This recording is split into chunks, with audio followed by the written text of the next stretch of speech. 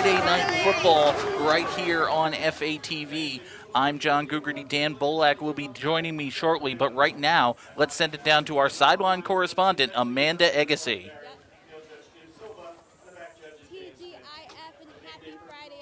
And welcome to the Falcons' first Friday Night Football game of the season. It's going to be a battle of the birds tonight where the Falcons are facing the Westfield State Owls. It's only about high 52 degrees out tonight, little to no wind. You know, this is perfect football weather. It's not too hot and it's not too cold. The Falcons are about halfway through their season, getting their first team win here during homecoming 2 weeks ago versus Mass Maritime. They then traveled to Framingham State last weekend and lost 26-7, but you know, that speaks volumes to the improvement of the Falcon defense. And speaking of defense, tune in at halftime where I'll be joined by alumni Malcolm Brown Simpson to talk more Falcon football. Back up to you guys. Thank you so much, Amanda. We are ready for kickoff here at Elliott Field. The Falcons taking on the Owls of Westfield State University. And here with the play-by-play action for the first and fourth quarter is Mr. Dan Bolak. Thank you very much, John. Falcons 1-5 coming into today. Westfield 3-3. And we are underway as the opening kickoff is muffed by the Falcons.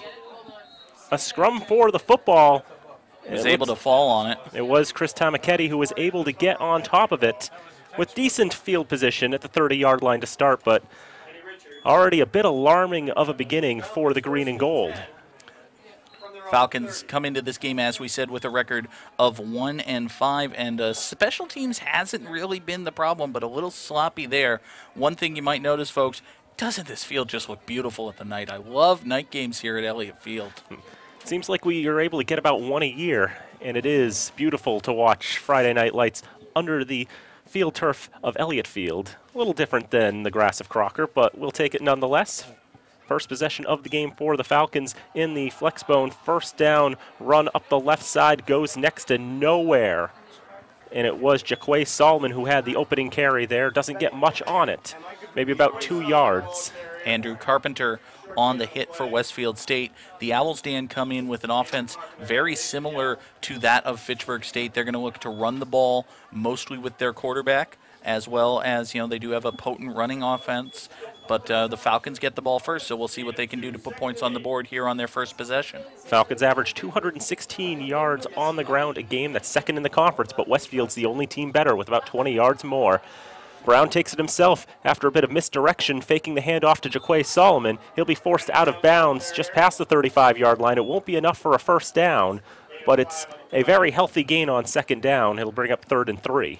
We've seen this formation from Fitchburg State, the Flexbone, as you called it, the past couple of weeks. Fitchburg State has all 3 of their best rushers in the backfield at the same time, those being Sterling Garvin, the quarterback Brandon Brown, and, of course, Jaquay Solomon.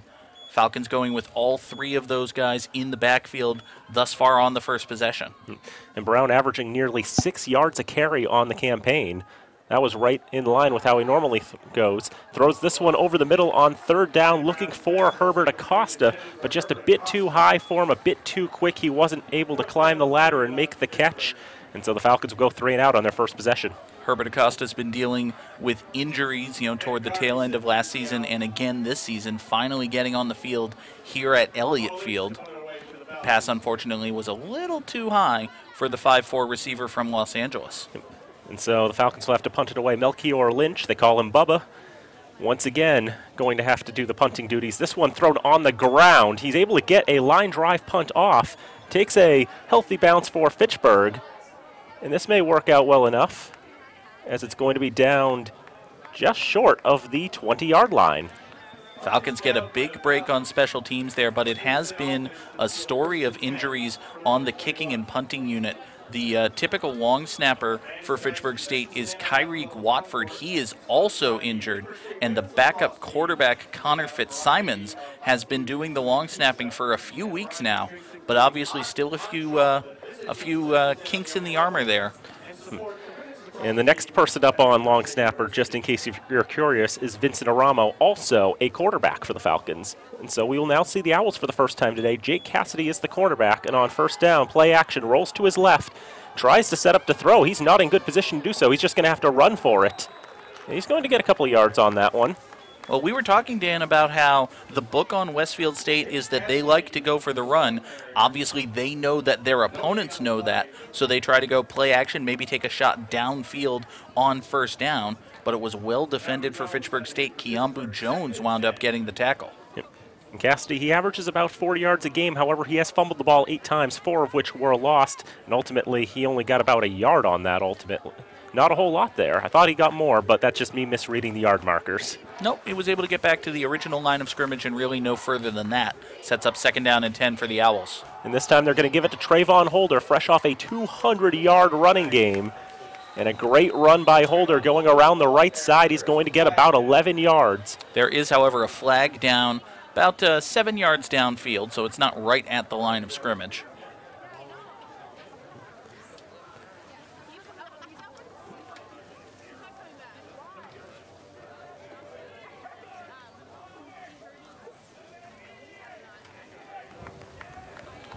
Our referee is not mic'd up tonight. It's an illegal block in the back indicated against Ethan Hallett, the sophomore tight end for the Owls. So that'll back the Owls up a little bit here. So I want to talk a little bit about Trayvon Holder because he is an excellent running back, senior from Hartford, Connecticut. Again, 203 yards on the ground last week and 3 touchdowns. Was MASCAC Offensive Player of the Week last week. Owls emerging victorious over Mass Maritime by a score of 38-24. And you know, Dan, owls are nocturnal birds, so they should be used to playing under the lights. I think this, let's see, from that perspective, this might benefit them. There you go. So about 3 minutes gone in the first quarter, second of the lot. It's going to be a pitch off to the right side for Holder. This time the Falcons flocking to the right side. And not going to let Holder get a whole lot on that one. Picked up a couple. I think it's going to set up about 3rd down and 15. Looks like the line of scrimmage will be the 18 for the 3rd down, as he's just trying to navigate his way through the swarm of Falcons. He was trying to cut it out to the outside, but Mike August did a good job keeping containment on that left side of the defensive line, and he was able to force Holder to turn back toward the middle of the field where the rest of the defense was able to bring him down. That's a nice little shot of the crescent moon overlooking Elliott Field. The one thing we need a steeple somewhere. Someone's got to build a church on John Fitch Highway.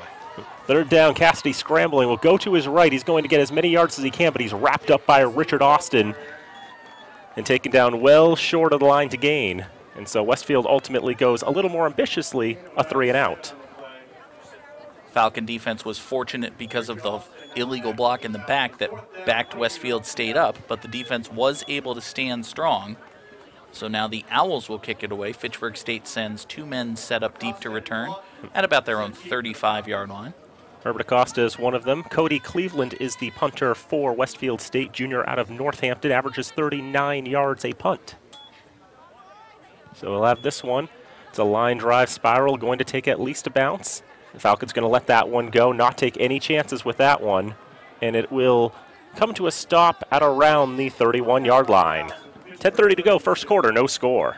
That ball bounced very close to Herbert Acosta as well as Stephen Lawton on the Falcon return team. They were a bit lucky that it didn't bounce up and hit them. Then the Owls would have been able to recover. And considering the Falcons had already muffed a kick on the opening kickoff, they didn't want to take any chances with that. So now Fitchburg State comes back out, 1st and 10 at their own 32. Falcons coming off a 26-7 loss to Framingham State. Not Brandon Brown's best game. 14 out of 31, 83 yards, and 3 interceptions. On first down, a throw to the right side, complete to Herbert Acosta. He's going to try to get around as many players as he can, but he's going to be pushed back by a couple Owls. It'll be Brandon Rivera and Andrew Carpenter teaming up to push him back and stop the forward momentum. A few yards gained, though, on first down. Take a look at this one again. They're trying to set up the screen to the right side, and they get not quite a block so much as a just stand in the way and make the defender run around you from Jaquay Solomon. But unfortunately, there were 2 or 3 more Owls there who were able to wrap up Acosta before he got anything else. Second down from the 36. It'll be Solomon going to the right side. And he's going to be down just past the 40-yard line. Not quite enough for a first down, but it'll be third and not a whole lot. Yeah, it looks like it's going to be third and a good 1 yard. Falcons go with a little bit of deception here, hand it to the man lined up to the left and have him run off tackle right.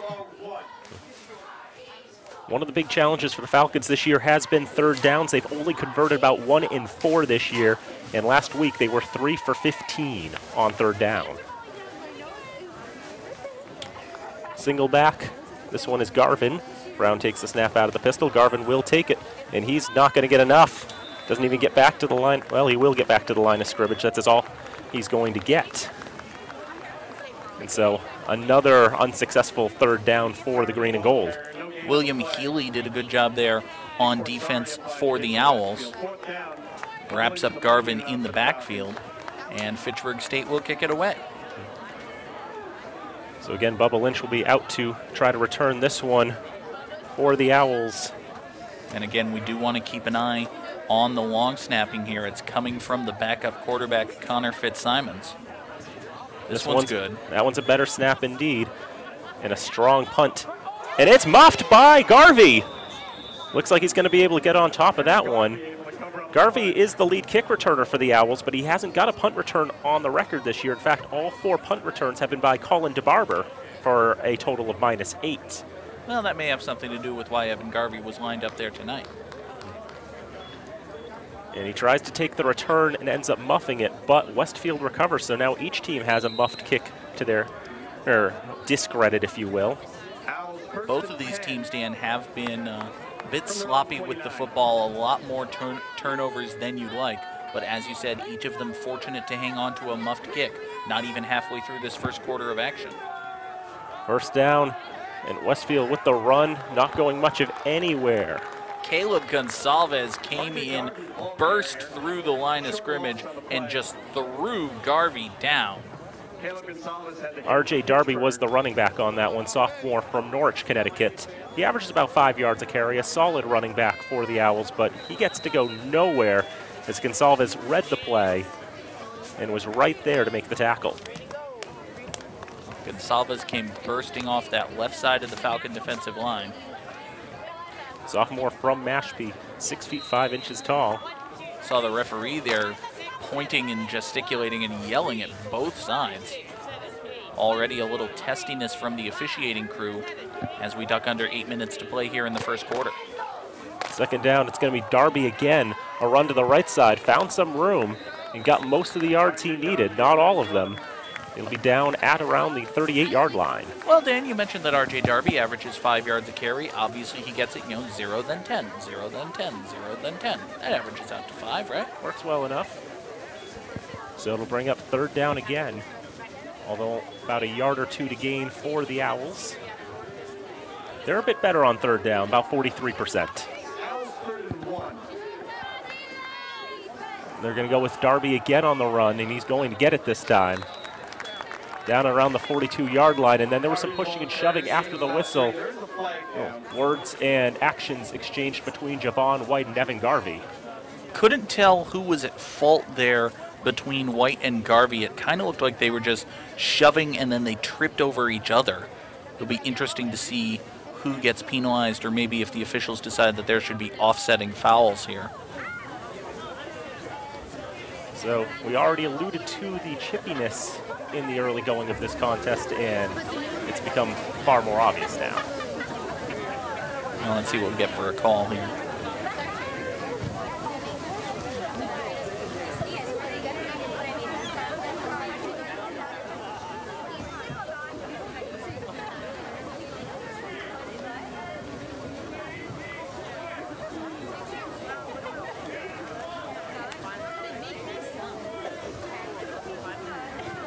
Fouls were actually called on two against completely different players. Well, it was number 3 for Fitchburg, that is Javon White, and number 18 is Nick Ing, the sophomore receiver for the Owls.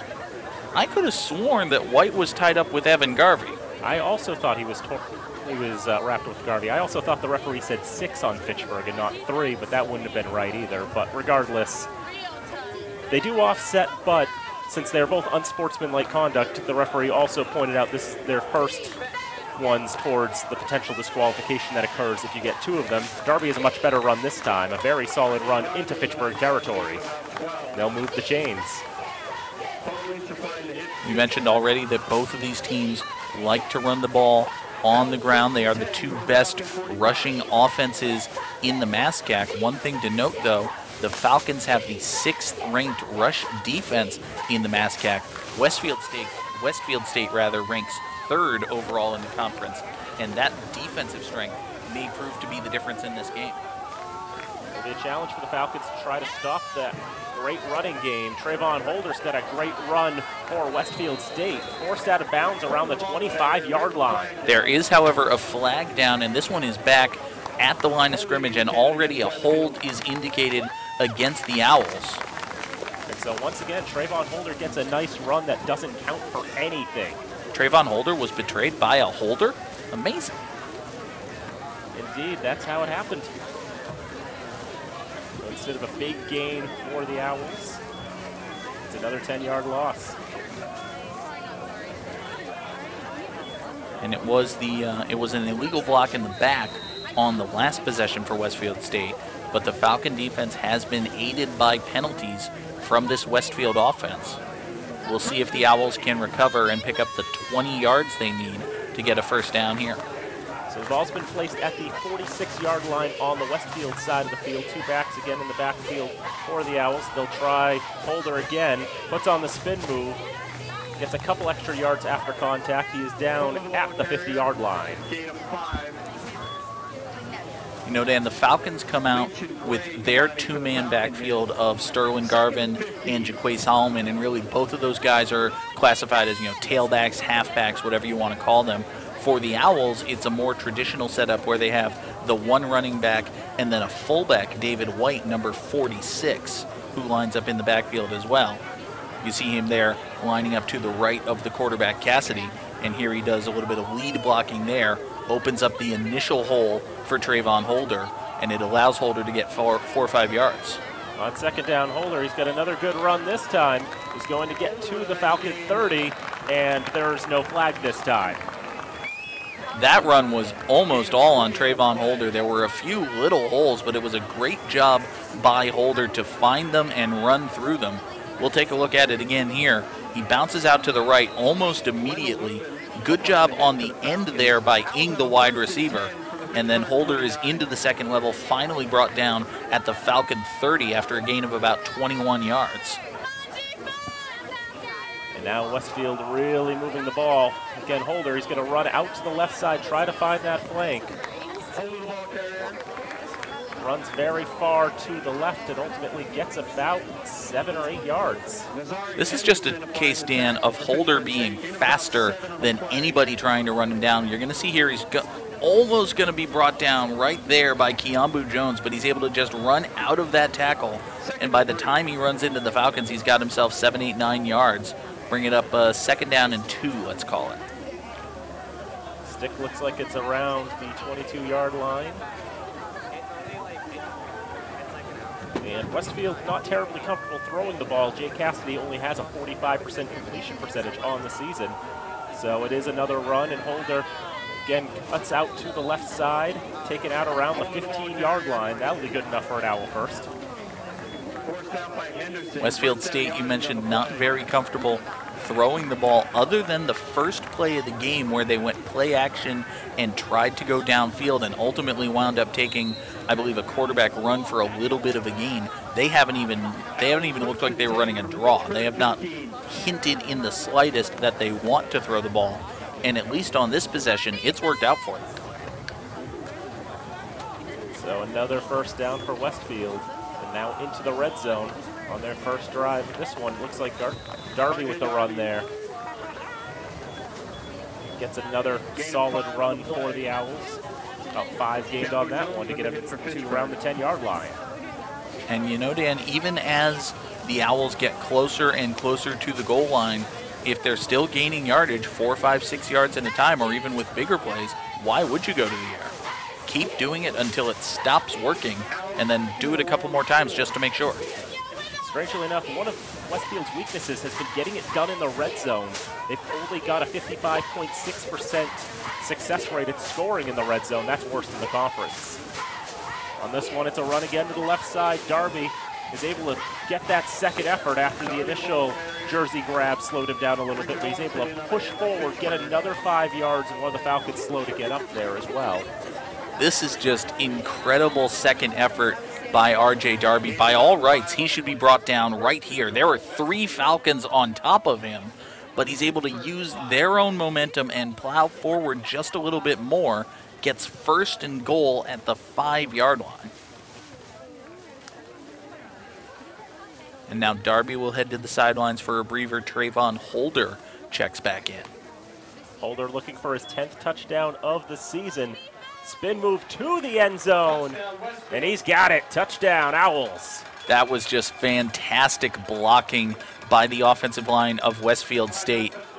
Sets up Trayvon Holder one-on-one in essentially the open field. There's just a huge hole, and then there's one man to beat. Holder hits the circle button, does the spin move, and he's able to get it across the goal line for the touchdown.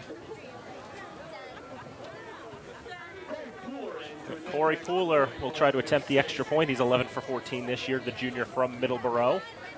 Kick is up, and that one is good. 2:15 to go, first quarter. Fitchburg State 0, Westfield State 7. No real surprises from Westfield State, Dan. We knew they liked to run the ball. We knew they had the best rushing offense in the MASCAC. The first possession didn't go well for them, in large part due to the block in the back penalty. The second possession goes exactly to script. They eat a ton of clock, march downfield. I think they only faced 1 third down on the entire drive, and they ultimately punch it in for the touchdown. Indeed, 11 plays for 71 yards, taking 6 minutes and 14 seconds. And the last 6 runs, all of which gained 5 yards or more. Yeah, if you do that, you're going to put points on the board. It's pretty much an inevitability at that point.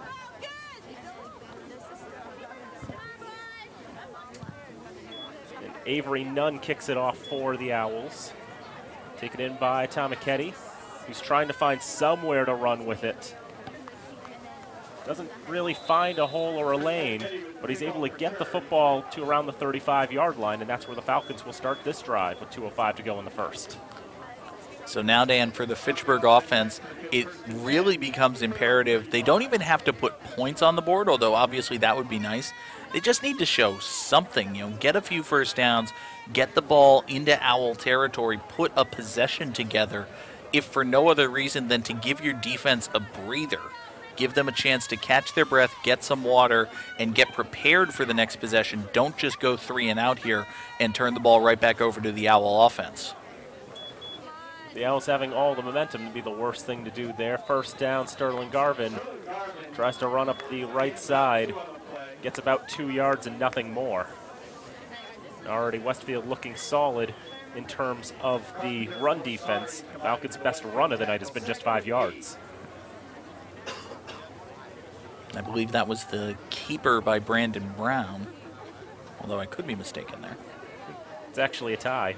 Brown's keeper and Jaquay had a run for 5 as well. Garvin's in the backfield again on second down. Low man in the backfield, and this time a fake throw by Brown leads to a handoff by Garvin, who gets about 4 or 5 that time, but it'll set up another third down, this time with 4 to go. Falcons mix it up a little bit, go with 4 wide receivers and only the 1 man in the backfield. Owl defense, however, still stands pretty strong. Third down and a long 4 here. I think if Fitchburg State's going to throw at all tonight, this is the time to start doing it. They'll put 2 in the backfield for this one. 3 receivers, 2 to the far side. Jesse Brown to the near side. They're going to look to throw. A dump pass to Tomaketti. He's going to have the first down, and Tomaketti's really running on this one. He's at the 30 and pushed out of bounds at the 20-yard line. Chris Tomaketti takes the quick little swing pass coming out of the backfield. We'll see it again here on the replay. He's going to go off to his left side, then take the quick little swing pass, get a couple of blocks from his wide receivers, and that gets him into the open field for a first down and much, much, much more. Garvin will try to run through for it this time. Nearly was able to get all the way through the hole, but a good second effort by Garvin. It gets near the line to gain. Gain of nearly 10. I tell you, if it wasn't for Tyler Robbins, the I believe is a middle linebacker for Westfield State, Garvin would have run right into the end zone untouched there.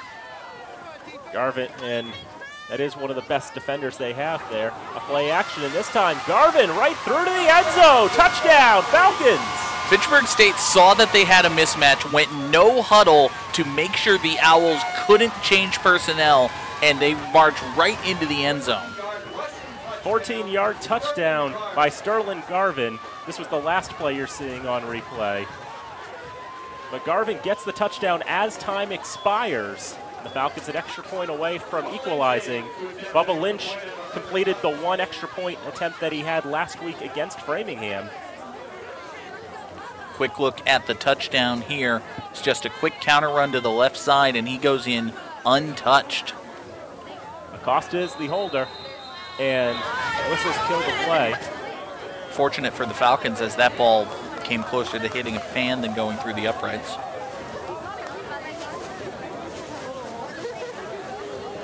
It's an illegal procedure against the Falcons, so that'll back them up 5 yards.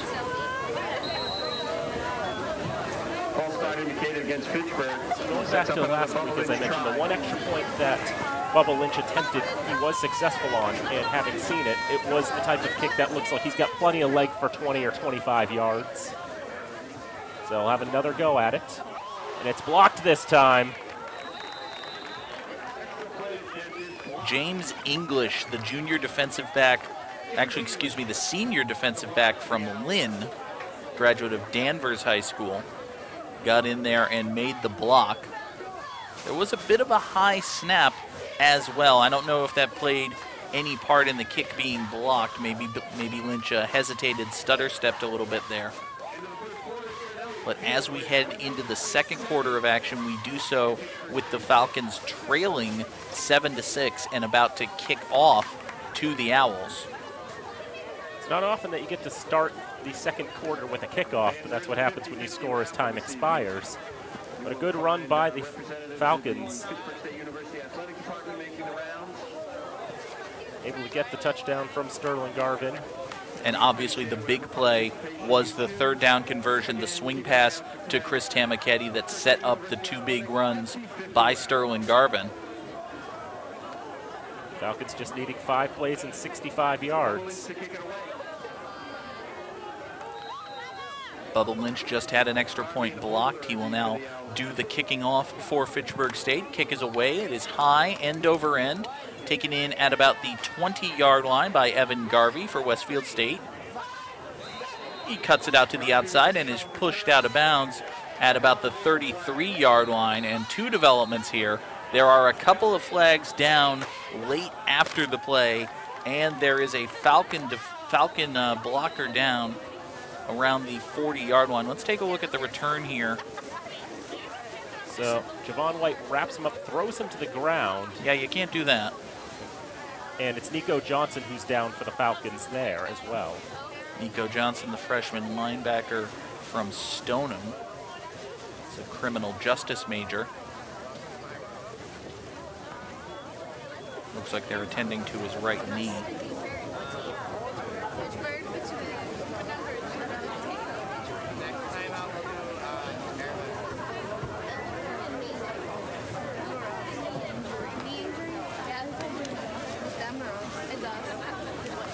Now the penalty, in less important news, is indicated against the Falcons. That'll be a 15-yard penalty that will give the Owls really good field position out at about their own 49-yard line. Looks like they're going to put it. But obviously the main focus here is the health of Nico Johnson.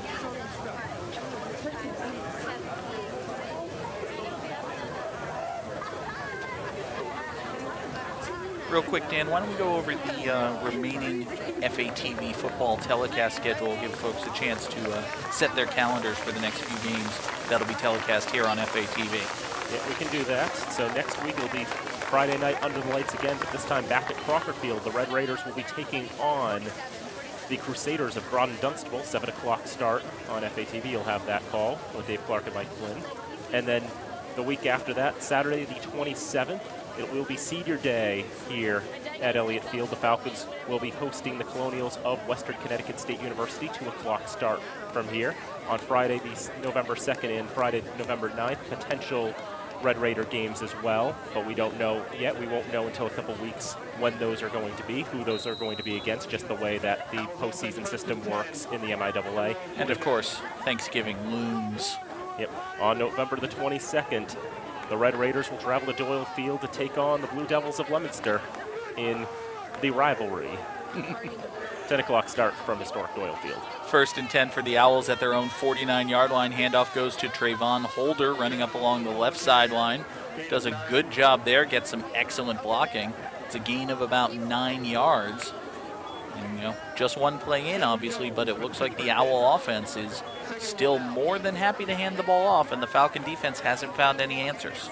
And keep doing it till it doesn't work anymore. And right now, the Owls' running game has been looking solid and then some. Westfield State comes out 2nd down and 1. Quarterback is Jake Cassidy. Trayvon Holder's in the backfield. Holder gets the carry. Actually gets a block from Cassidy, among others. Plunges across the 35-yard line, and he's brought down there. Stop the clock, move the chains. It's a 1st down Westfield State.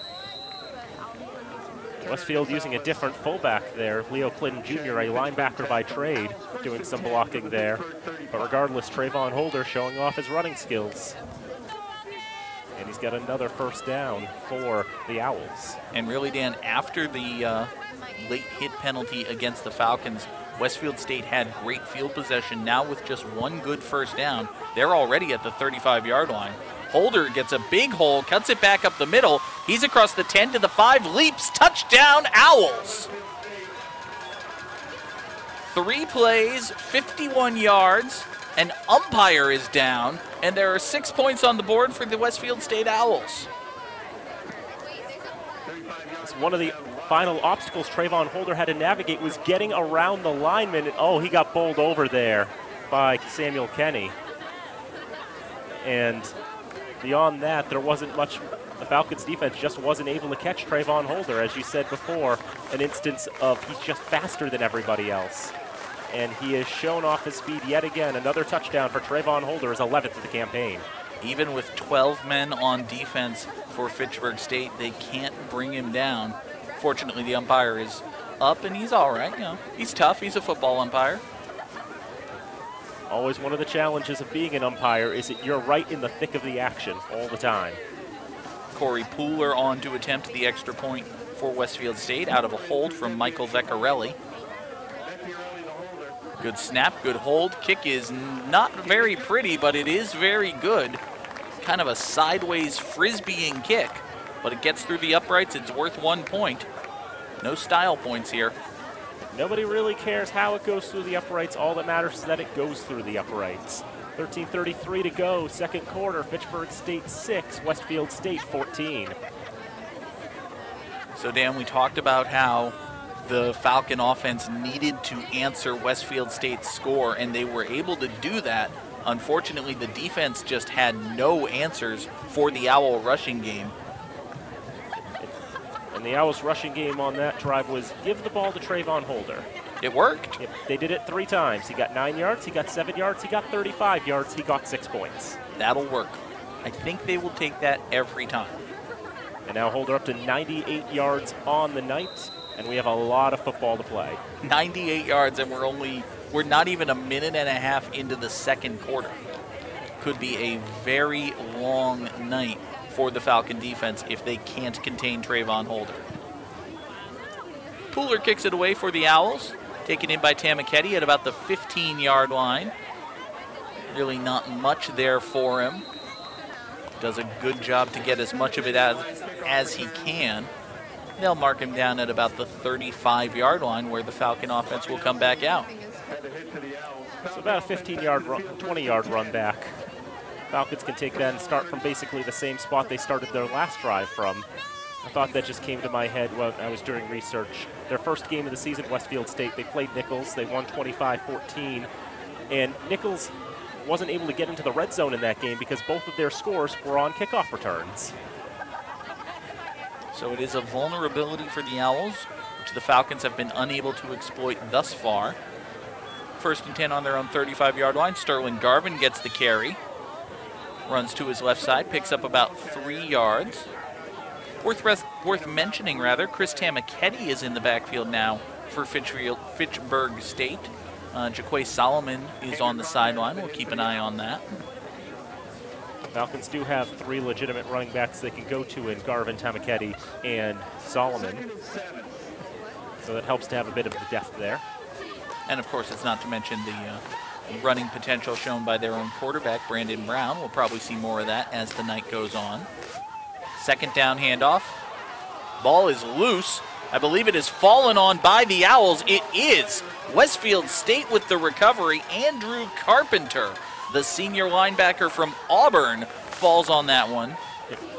And so, as you can see on the replay, Dejon Cummings knew what the play was from the moment he burst straight through the line. And just as Brown was able to take the ball out to do the play action, Cummings just came right in, blasted Brown. He loses the football, and the Owls are able to recover. And now a huge, well, it's not really a huge swing of momentum because they had the momentum, but now any momentum that Fitchburg had has now gone solely onto the side of the Owls. They're in great field position. 1st and 10, Owls at the Falcon 29-yard line. Play action, they want the dagger. Throw to the end zone is high and incomplete. Was intended for Nick Ing. He was triple covered. Owls are probably fortunate that that pass was as inaccurate as it was. I think if it was on target, the Falcons would have come down with it. It was actually pretty badly overthrown, ultimately. Cassidy had plenty of time to throw, too. Just kind of airmailed his receiver, so now 2nd down and 10. That was the first attempt of the game for the Owls through the air. Handoff goes to R.J. Darby. Takes it to the left side, marked down at the 25-yard line after a gain of 4. I would think, Dan, that this is 4-down territory for Westfield State because they wouldn't really have the excellent kicking game. You're obviously not going to punt from the 25-yard line. Plus, there's just the sheer fact that the Falcons have shown no real inclination towards stopping them. Puller's long this year is 30 yards, and it'd be 42 from here. 3rd down and 7. Now the handoff goes to Darby, and he is plowed down at about the 25-yard line. So as you said, it would be a 42-yard field goal for a kicker whose season long is 30. Probably not something you're going to do. But it is 4th and about 6.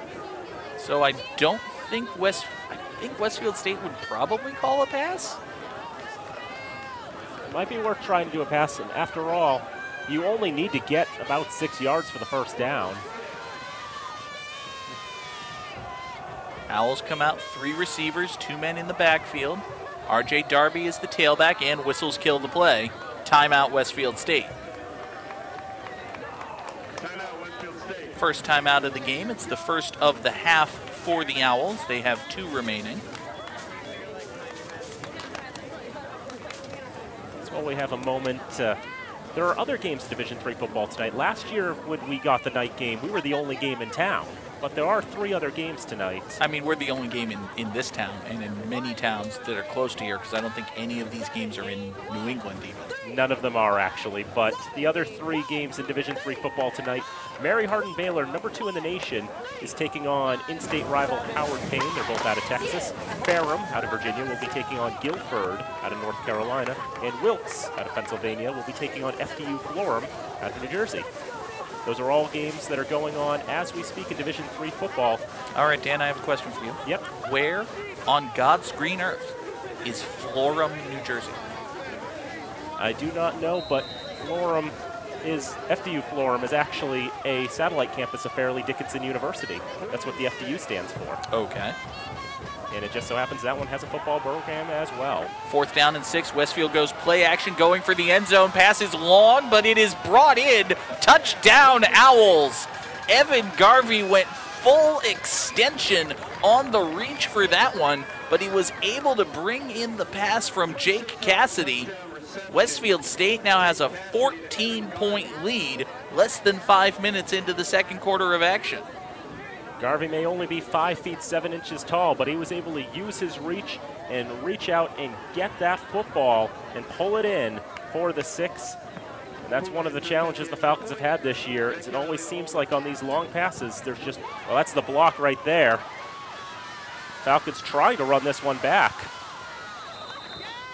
Dan, how many kicks have the Falcons blocked this year? I believe that's the 5th one. I know I asked you this during our last telecast. What's the record? They've got to be close. Well, I think I'd done some research a few weeks ago and had come to the conclusion that this would be well, if you have 5 blocked kicks, you're going to have 5 chances to run it back for 2. And I think the record for most chances at the end zone to run back for 2 in a season was 3. So they should already have a record for that at the very least.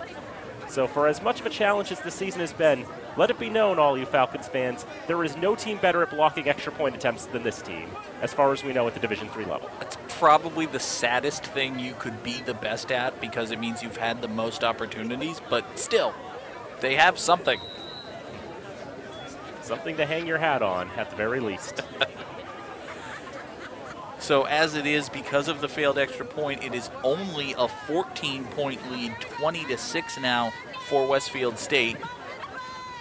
Their kickoff is away, taken in at about the 15 once again by Tamaketti. And it's almost a mirror image of the last kick. Not quite as good a return. He's finally dragged down by George Cole. Robbie Nelson in there as well. It was going to be a mirror image up until the moment they wrapped him up at the 30 and wouldn't let him get any farther. Really nothing doing there. You know, the initial blocking is solid, but nothing in terms of a wedge or nothing opening for Tamaketti to run through. He just takes it up until he hits somebody and is then brought down. Falcon offense comes back out. There was a penalty against Fitchburg as well. It's a chop block, I believe, is that signal? Block below the waist is the call. So it brings Fitchburg State back all the way to their own 15-yard line.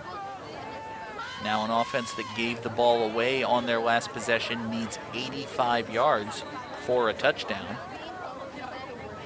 They'll come out with 4 wide receivers and only Garvin in the backfield. Quick pass to the near side is complete to Herbert Acosta.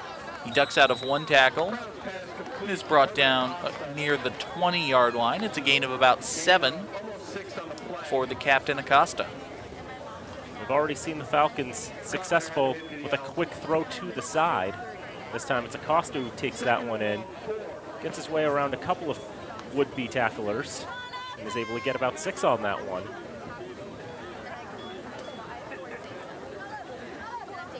Second down and 5 now for Fitchburg State. Jaquay Solomon checks back in as a second man in the backfield. Sterling Garvin gets the carry. He's got a first down. Not much more than that. Finally brought down by Omel Bonilla. But it is enough to stop the clock and move the chains.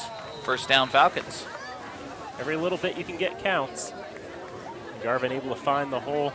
And as you mentioned, Bonilla able to wrap his hands around and take him down. If he's not able to make that play, it would have been big yards for Garvin. Falcons come out with 4 receivers. One of them you saw there, Jaquay Solomon, lined up in the far slot. Brown rolls to his right, hands off to Garvin, coming back to the left. Looked like it had the potential to be a big gain. Brandon Rivera made a potentially touchdown-saving tackle. Still a gain of about 6. Here it is again, Dan. Very deep handoff there. And Garvin, just unfortunate, I mean, bursting in with a lot of speed was Rivera. We saw Fitchburg State run that play a couple of times in the last game we telecast. You know, roll the quarterback to the right, then hand it off going back to the left. It was always successful for them, and it did gain 6 yards there. Now on 2nd down and 4, the run straight up the middle by Garvin is stuffed basically right at the line of scrimmage. They'll bring up 3rd down and 4. We'll see what the Falcons can do on 3rd down. This time trying to go with a more conventional handoff, and there was just nothing there. Tyler Robbins had the tackle, and he already looked like he was on the ground when he made the tie up there. That's fighting in the trenches all right. And Robbins leads the team in tackles coming into today, 45 of them from 6 games. So now 3rd and call it a long 3 for Fitchburg State. Handoff goes to Solomon, running to the right. He's brought down after a gain of 2. It'll be shy of the 1st down. Andrew Carpenter, the man who recovered the fumble on the last drive, was there to make the tackle. And now it is 4th and 1, and you're 1 and 5, and you're losing by 2 touchdowns. Why are you punting? Guess you're going to hope that their returner muffs it.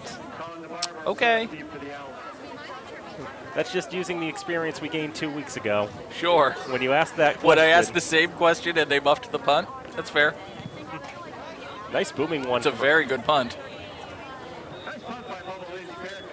Fair catch called for and made at the 26-yard line by number 26, Colin DeBarber. So Westfield State's offense will take over. Been really impressed by the kicking and punting of Bubba Lynch, pressed into duty thanks to the injuries to Kyrie Watford and Bryce Santos. Again, we didn't know he had kicking duties in him coming into the season, but sometimes adversity will bite you in the rear end, and sometimes you just have to dig down the depth chart, see what you can get, and sometimes you get something decent out of it. Bubba Lynch has been more than that. He has stood out. Now 1st and 10 for the Owls. Trayvon Holder gets the carry. He's across the 30 to the 31-yard line. Tackle made by Kenny Richards of the Falcons. They end up giving him 4 for the run, which might be one of the shortest runs he's had in a while, which doesn't sound very good when you say it. No, that doesn't bode well. 2nd down and 6, play action fake. Cassidy keeps it himself. He's got a 1st down. He's tripped up to stop what might have been a big gain. But still, that's the first real trickery we've seen from Westfield State since the first play of the game, where they went play action and tried to hit the home run. Cassidy keeps it himself, and you see there, Kenny Richards was coming, and he bit hard on that play fake. Opened up the field, gave the Owls a 1st down. Now they do it again. Cassidy keeps off play action, rolls to the left, breaks out of 1 tackle, ducks out of bounds. He's just shy of the line to gain. It's about a 9-yard run for Jake Cassidy, the junior quarterback from Lynn. Coming into today, Cassidy had 66 carries from 6 games. It's 11 carries a game. That's quite a lot for a quarterback. And I don't know if we've mentioned it yet, but Cassidy is a fairly mobile quarterback. Him and Brandon Brown sort of match up pretty similarly. A lot of similarities in their games. Now 2nd down and 1 for the Owls. They send Leo Clinton Jr. in motion. Bit of a miscommunication there. Cassidy ran into the running back Holder. Ultimately, Cassidy's brought down after what will be marked a loss of about 3. See if we can figure out what happened here, Dan. Part of that may have been just not in a good position to make the transfer. I mean, do you want to be reaching up towards your shoulders to grab a football? No, not especially. It looked as though Cassidy thought they were setting up like a quick screen pass to the near side, and Holder was expecting a handoff. In any case, they were not on the same page, and it killed the play for Westfield. They lose a couple of yards. They'll have to gain 4 to get the 1st on 3rd down. Ball spotted right at midfield. Owls need the 46 of the Falcons. Cassidy rolls to his left. It's a designed quarterback run, and it's not going to get the 1st down. Excellent defense there by Javon White, the senior defensive captain for the Falcons. They got the play off just as the play clock hit 0. And the Falcons able to just stop Cassidy. He's not able to get the line to gain. Now, Now, Westfield is 50% on fourth downs this season. See there, that's the wrong roster. Caleb Gonsalves, one of the defensive standouts for the Falcons, heading to the sideline. 4th and 1. Westfield State will go for it. I like the play call. They send Holder and Clinton out. Only Cassidy in the backfield. It's a pooch punt. Ball bounces at the 25 and takes an owl bounce. And it will be downed at the Falcon 20. And I have a question for you, Dan Bolek. Yes. Let it not be said that I am an unfair man. It is 4th and 1 at your opponent's 46-yard line. You're leading by 14 points. You have a chance to march in for a touchdown that would put this game away before halftime. Why are you punting? Because they just want to pin the Falcons back and try to snuff their momentum out. They have no momentum. Cassidy's a decent punter, too. Averages 37 yards a kick. That average just went down. They only got like 20. They did, but they did pin Fitchburg in a little bit. Well, it's at the 20. Okay, maybe not. I don't know. Falcons take over 1st and 10 at their own 21-yard line. Jaquay Solomon and Chris Tamaketti in the backfield. Tamaketti gets the carry. Dives across the line of scrimmage, not much more than that. Brought down by Tyler Robbins. Feels like Robbins is going to be a name we're going to be calling a lot tonight. And it looked like Tamaketti just wasn't able to run parallel to the yard markers as quickly as the Owl defense was able to, so he wasn't really able to get around to the flank and find any open daylight. Now on 2nd down, play action fake, pass to the near side is complete. Herbert Acosta with the catch, and then he is shoved backward by Forbed, who are much larger than he is. This is the 3rd catch for Acosta tonight, and the 2nd time that the play ended because he stopped getting progress as opposed to being taken down to the ground. He doesn't go down easily. I think we'll give Andrew Carpenter the official credit for the tackle there. Sets up 3rd down and about 2 for Fitchburg State. Solomon gets the carry. Excuse me, that's Tamaketti. Really nothing doing there. I think Zach Kane is going to get credit for the tackle.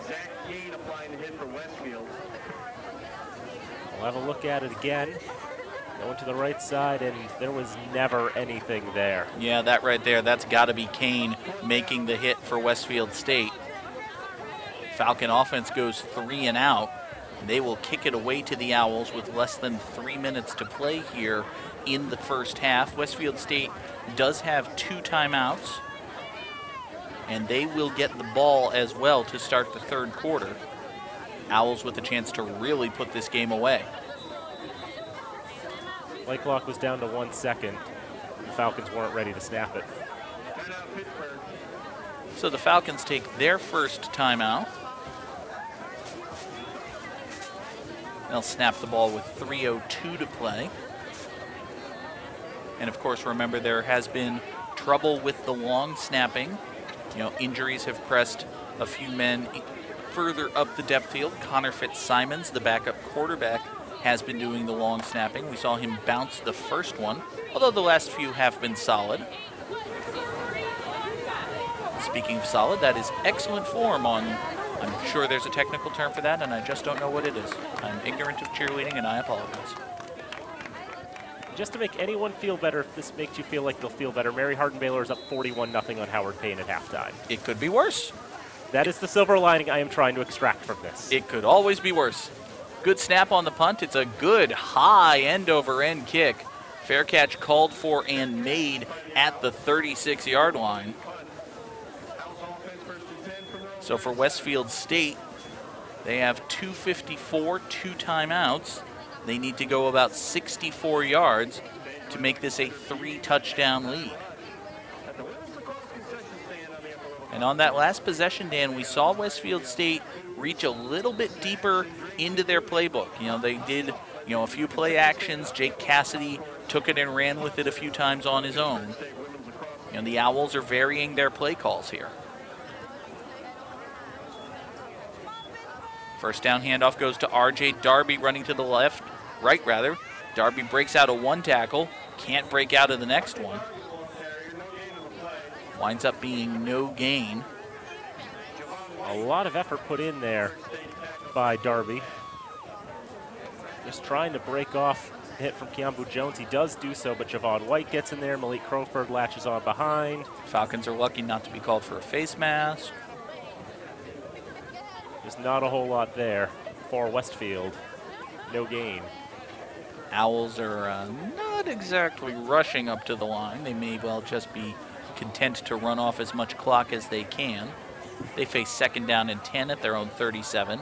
Darby gets the carry, tries the left side this time. Has a little bit more success.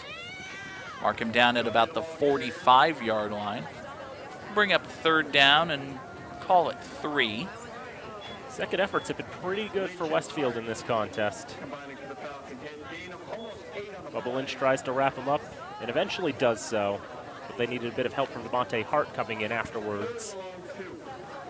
It's 8 yards gained for Westfield, another 3rd down.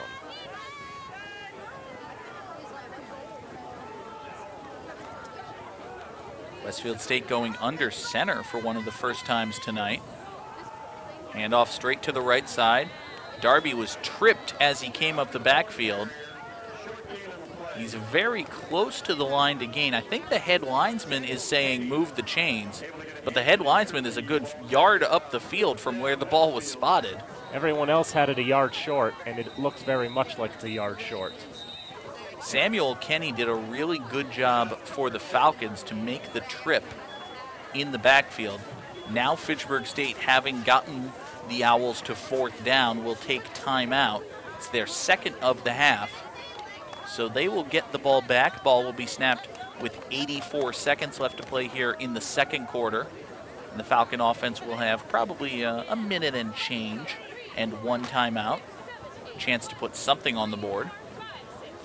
There was one other Fitchburg State sports team in action tonight. Women's soccer was down to North Adams. It's a long drive. Yep. All the way down Route 2, about 100 miles. And they were able to find victory in North Adams. They defeated the MCLA Trailblazers by a score of 1-0. I mean, it's a nice drive. You know, you take Route 2, you go out past Orange, it kind of stops being a highway and turns into a road. And then there's Irving. I hate Irving, actually. But, you know, Florida's nice. Yep. Got that big hill, the hairpin turn. Yep. North Adams going into Clarksburg. My sister went to MCLA. I've made that drive a number of times. And when can you ever say that Florida is just an hour and a half away? That's right. It's either a very fast plane or a nice drive up Route 2. Now on 4th down, Westfield State will kick it away. I suppose I should point out that it's 4th and 1 and they should be going for it, but they're not. So consider that pointed out. Kick is away, it's low. Bounces at the 25 and picked up there. Stephen Lawton made the return for the Falcons. Lawton, freshman receiver from Ayer, went to Ayer Shirley. And he read it on the bounce, wanted to try to get some yards out of it. And didn't want to take any chances there as he was sort of stumbling to the ground as well. So Fitchburg State will have it 1st and 10 at their own 28-yard line. 1:14 to go in the 2nd quarter. Feel like this would be a great time to try some passing plays. I mean, if you're going to do it, now's the time. Quick pass to the near side is complete. Jesse Brown makes the catch. Falcons are hurrying back to the line. A few yards gained on that one. Gain of about 4, call it 2nd down and 6 now, less than a minute to play. Brown back to pass on 2nd down, pumps, he's under pressure, he's going to keep it himself. Cuts up the middle, ducks out of 1 tackle, sheds another. He's across the 40, ball is loose, and the Owls have fallen on it. Just when it looks like the Falcon offense is putting something together, Westfield State strips the ball and falls on it. I'm sorry, Dan, I stepped on your words there. Yep. It was looking so good for Brandon Brown. How many tackles did he get out of on this one? And then somehow the ball pops loose. Well, there's 1. There's another. There's 3. Then he gets out of that guy. There's 4. And right there, the ball pops up. It's Caleb Parker who stripped the ball, and then I believe it was Zach Howard who fell on it. It's the second turnover of the night for Brandon Brown, and now Westfield State takes over. They've got 2 timeouts and 42 seconds, and they only need 42 yards. Cassidy back to pass on first down. Pass to the left side is complete. Evan Garvey the reception. Fitchburg State with basically a prevent defense. They're more than happy to let Westfield State pick up 7, 8, 9 yards at a clip. Does get the first down after the catch. See there, Falcons playing very loose coverage and just content to wrap up the ball carrier in the open field. Back to live action now. Cassidy rolls to his right, throws to his right. Pass is underthrown and incomplete, but there's a flag. I think Jared Citizen might actually be victimized by just how poorly that ball was thrown. He was unprepared for the receiver adjusting to the ball in the air, and I think they're going to get him for either pass interference or illegal contact.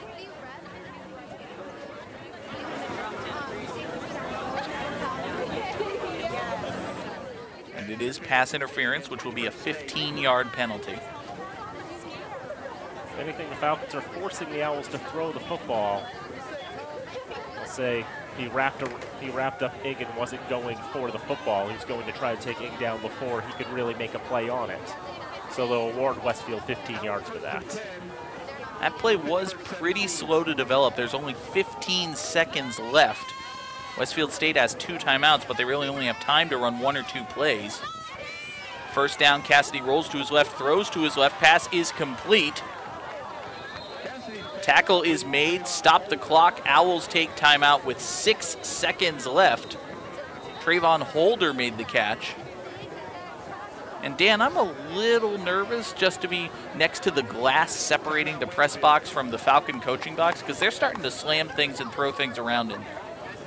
The defensive coordinators are quite cross right now with, they're letting Jake Cassidy throw the football, and he's not missing his targets right now.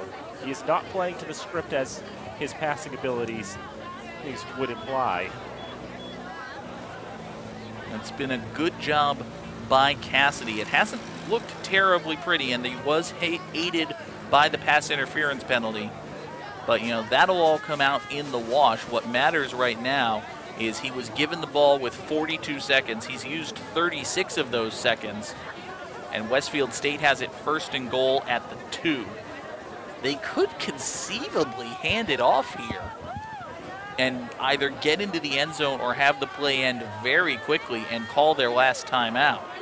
I think that's what I would do. I think you can get a running play off in about 5 seconds, get the timeout off, and give yourself another shot if you don't get into the end zone. And that is what they will do. Trayvon Holder up the middle. He is tackled immediately, and every Owl makes a T with their hands.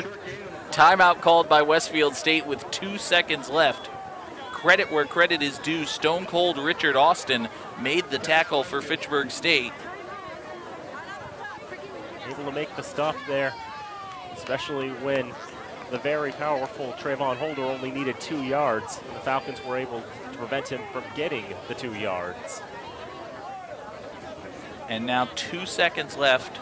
This will, barring a defensive foul, be the last play of the first half.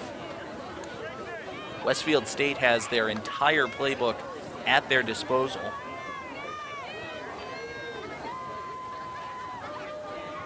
Now the question is, what do you do here? 5 twos on the scoreboard, basically. Second down and 2. Ball at the 2 with 2 seconds left in quarter 2. It's a handoff to number 5, and number 5 has 6 points. Touchdown Owls. Trayvon Holder gets the score. Third touchdown of the night for Trayvon Holder. He gets out of the tackle by Kenny, and then Javon White tries to pull him down in such a way that the ball wouldn't be across the line, but the ball was across the line. And Westfield with a 20-plus point lead going to halftime unless something catastrophic happens. Which we've already had a blocked extra point tonight, so. We have. Corey Pooler will attempt the kick. Good snap, good hold. This kick is away, and it is good. So, Dan, we will go to the locker rooms with Westfield State up by 3 touchdowns, 27-6. Is there any silver lining for Fitchburg State right now? Well, the one drive that they scored was a very nice performance for the Falcons, but ultimately the turnovers have really been biting them. The 2 fumbles by Brandon Brown, and it's just been a bit of rough luck. The first fumble was one of the defenders reading the play perfectly, and then the second fumble was Brown just trying to make something, trying to play a little bit of, try to start some momentum, try to seize whatever they could back, and then the ball just pops out after Brown had eluded no fewer than 5 tackles. Yeah, that second fumble was especially heartbreaking. Fitchburg State was given the ball. They had, about 1 minute and 15 seconds left. Kind of a busted play. It was intended to be a pass downfield. Brown was able to make something happen, pick up the first down and more. He was near to midfield and then just couldn't maintain the handle on the ball. It ultimately popped loose, and unfortunately for the Falcons, Westfield State fell on it, and then they were able to engineer an incredible drive going downfield 42 yards in 42 seconds to get the touchdown to go up by 21 points as they head into halftime. And looking at the passing numbers in this first half, both quarterbacks coming into tonight's contest with less than a 50% completion percentage. Jake Cassidy, 45% on the season. Brandon Brown, 47.5%. Cassidy's 3 of 4 for 50 yards and a touchdown. Brandon Brown is 5 of 6 for 56 yards.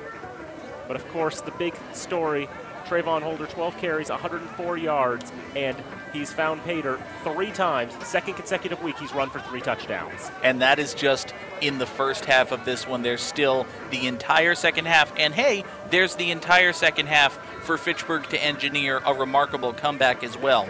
We will see what the future holds, but right now the present holds Amanda Agassi and Fitchburg State alumnus Malcolm Brown Simpson. Let's send it down to Amanda for a special halftime interview. Go, Amanda. Hi, everyone, and as promised, back here at halftime, I'm joined by former alumni captain Malcolm Brown Simpson. Thank you so much for joining us on the sideline. Nice to have you. Thank you. I appreciate it. So, we just got to dive right into it. What has life been like after football? What have you been up to? I'm sure a lot of people are curious. Work. Just work. It's pretty boring, honestly. No real hobbies besides working. Try to go out when I can, but other than that, just work. Try to do what I can. Okay. So safe to say you miss football. Yeah, definitely. Big time. So speaking on that, there are former players that are now coaching that you were playing with when you were here at Fitchburg. Just seeing that, I'm sure that speaks volumes to you about seeing some teammates coach the team now. Any words of advice that you would give to those coaches? Not many, honestly. I think they're doing a good job for what they have. It's definitely probably a new stepping stone for a lot of them. I know for one, I wouldn't be able to, just turn around from playing to coaching, but I commend them for the job they're doing. Young team, but with the demeanor that they have, their past history of success, I'm not afraid that the end result of what they'll have with coaching. Now, last week they faced Framingham at Framingham, lost 26-7. That just, I think you can see that the defense clearly has improved, that they're able to hold Framingham only to 26 points. I remember back when you played your senior year, you guys were able to hold them to 14 points. So can you just kind of talk to me about that experience overall, just playing against Framingham State, our rival school, and it's definitely always a big game. It is. It always has been for whatever reason or so, but defense itself speaks a lot. Them holding them to that, definitely can commend them to that. On the other end of the board, just Framingham themselves, they've been previously known for, continuing to control the mascot in football. So, they're doing a good job with what they have and making a little bit of stride of success of actually closing out and actually beating them. So now I have to ask, what would you say the defense needs to work on playing Westfield? Think back to playing Westfield when you were on the field. Any key words of advice at all, pointers at all that we should know that the defense should focus on? I would say I'd have DNs probably keep outside containment, force everything back inside to the linebackers and safety. That's where the rest of their help is, realistically speaking. They're running around a lot, I see, but like I said, just a little minor adjustments around keeping edge containment. They'll be able to then actually do their job, get nice 3 and outs, and get the offensive ball. Okay, there you have it. Joined by Malcolm Brown Simpson, former Falcon. Thank you so much for joining me on the sideline. Back up to you guys. Friday night football here from Elliott Field. Fitchburg State trailing Westfield State by a score of 27-6. I'm John Gugerty, joined as always by Dan Bolak and Amanda Agassi. We want to thank Amanda for her halftime interview with Falcon alumnus Malcolm Brown Simpson. Always good to see some old favorites coming back to Elliott Field. Dan, as we take a look at this one, it has been, well, you know, sometimes there are scores where you say the score doesn't really reflect the game. I would say 27-6 pretty well reflects this first half of action. Ultimately, Westfield outgaining Fitchburg 234 to 117. Westfield, we mentioned, has the best running game in the conference coming into tonight, and they have 184 yards on the ground in one half of play, more than half coming from Trayvon Holder, their senior running back. 12 carries, 104 yards, and 3 touchdowns. 3 touchdowns. 3 touchdowns for Trayvon Holder. Trayvon Holder, a senior out of Hartford, Connecticut. That was what you were looking for on the stat sheets there. But nonetheless, Holder coming into tonight, just to tell you how good a player he was, you know, he leads the conference in rushing touchdowns. He had 9 coming into tonight. He was tied for 9th nationally in rushing touchdowns with 9 different players as well. So a lot of nines for number 5. I don't think all of those 9 players have 3 rushing touchdowns tonight, because there aren't even 9 other games tonight. Yep. And we looked at the scoreboard, the out-of-town scoreboard. This is the second closest game. Well, you know, that's something. Yep. Yep. Wilkes beating FDU Florham 31-7. Guilford up on Ferrum 21-13. That's the closest. And then the most recent update out of Howard Payne, it's still halftime there apparently, and it's still 41-0 Mary Hardin Baylor. Well, you know. It's like, if you're a 1-4 Howard Payne team taking on the number 2 team in the nation, it's going to be rough. It's not great. It's not what you want. But refocusing our attention here at the game at Elliott Field, obviously Trayvon Holder, as you mentioned, the 3 touchdowns. The other big story is the turnovers. Both of these teams have a little bit of trouble with that coming into the game. Thus far, Westfield State has had a fumble. They muffed the opening kickoff, but they were able to fall on that one. Fitchburg State has had 2 fumbles and lost both of them. Yep, both of them was Brandon Brown losing a handle at the first one, trying to hand it off to Sterling Garvin, but one of the Westfield defenders in Dejon Cummings just reading the play perfectly and forcing the fumble. On the other end, Brandon Brown trying to make something out of less than nothing and was making a pretty spectacular effort when the ball was poked out of his grasp after gaining 10 yards on a play. He loses the football. Westfield's able to recover, and on both of those fumbles, Westfield was able to go and score with the limited field. And that second fumble proved especially costly. It took the Falcons from being down 20-6 and driving with a chance to go into halftime down just 1 score. Now they find themselves, after Westfield State was able to turn that possession into points, they are down 27-6 and kicking it off. Westfield State won the opening coin toss and deferred to the second half. So we are underway here in the third quarter. Kickoff from Bubba Lynch is away. Westfield State goes with a little trickery. Trayvon Holder gets the handoff on the return. Holder's across the 35-40. Holder to midfield. He's got a couple more blocks. 35-30 rather. Still to the 20-yard line. 15-10 and finally dragged out of bounds. What can't Trayvon Holder do? It's hard to find words to describe how you should be feeling after seeing that. I know Westfield, exuberant, elated. Fitchburg, expletive, expletive, expletive, expletive. Holder takes the handoff from Evan Garvey. It looks like he's going to be dragged down at his own 28-yard line, and then he finds a hole, gets a bunch of blocks, and now he's in the open field. He has that great downfield vision, and now he's just dragging tacklers with him, finally forced out of bounds at the 8-yard line by Keanu Rodriguez, probably the 7th Falcon to touch him on that play. First and goal for the Owls. R.J. Darby gets the carry. Neat plows through to about the 5-yard line. Tackle made by Kenny Richards. Someone tell Trayvon Holder to turn off the cheat codes. It's not fair. By the way, if you wanted to know how good he is at kickoff returns, that would be his first of the season. Does that even count as a return? He took a handoff. I don't even know. Stat keeping is weird. Although I will say, if you have Trayvon Holder in your D3 fantasy league, you are in a very deep D3 fantasy league and need to reevaluate your position in many things. Second down and goal for the Owls from the Falcon 5-yard line. Quick pitch to the left. R.J. Darby the carry, cuts it upfield, spins. He's near the goal line. We await the official signal. The Owls think they have a touchdown. The officials disagree. They're going to spot that ball just shy of the goal line. And I do mean just shy of the goal line. Look at that. Parallax effect might be in effect there, but it looked like it was just hovering over it, didn't it? He was as close as you could get without really getting it. I think that's actually the correct call.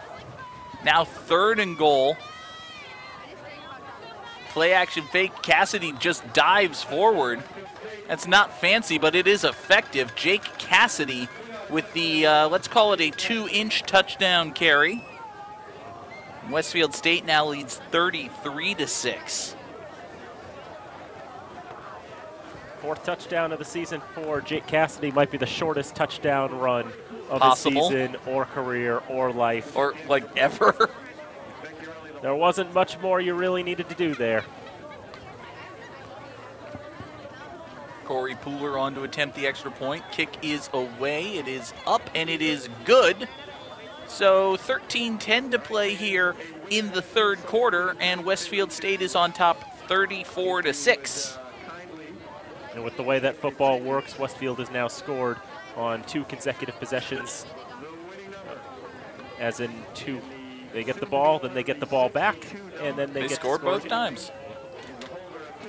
And now the Falcons will have their first possession since that back-breaking fumble. And all ready for, the last time Fitchburg State's offense had the ball, it was 20-6, and the game was within reach, although one-sided.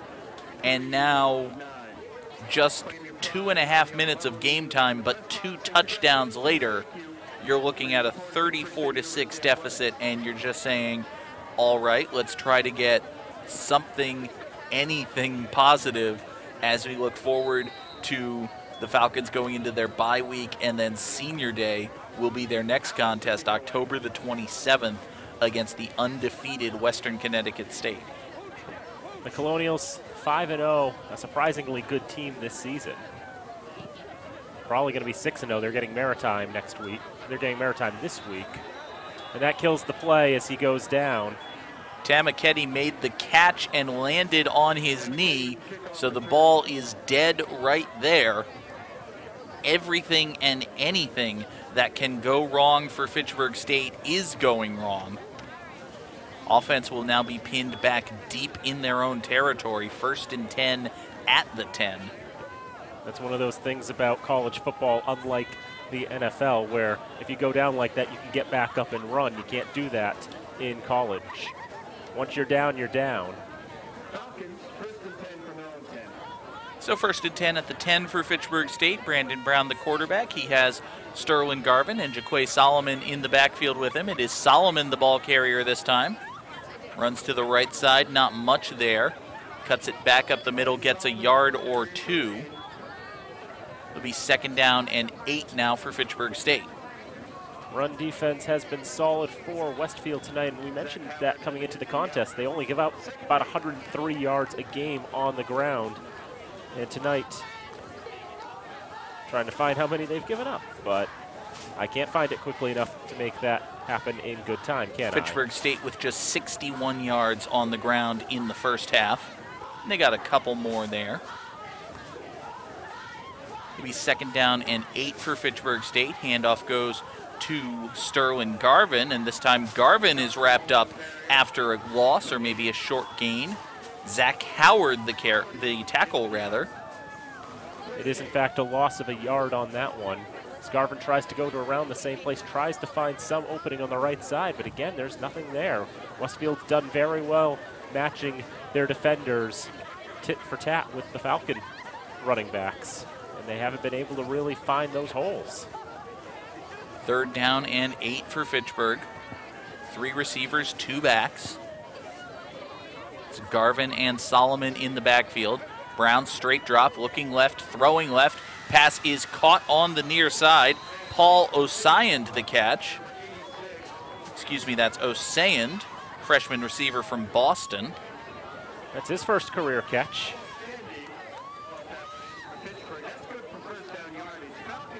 So his first catch of his Falcon career is good for a 1st down. Sets Fitchburg State up 1st and 10 now at their own 26-yard line.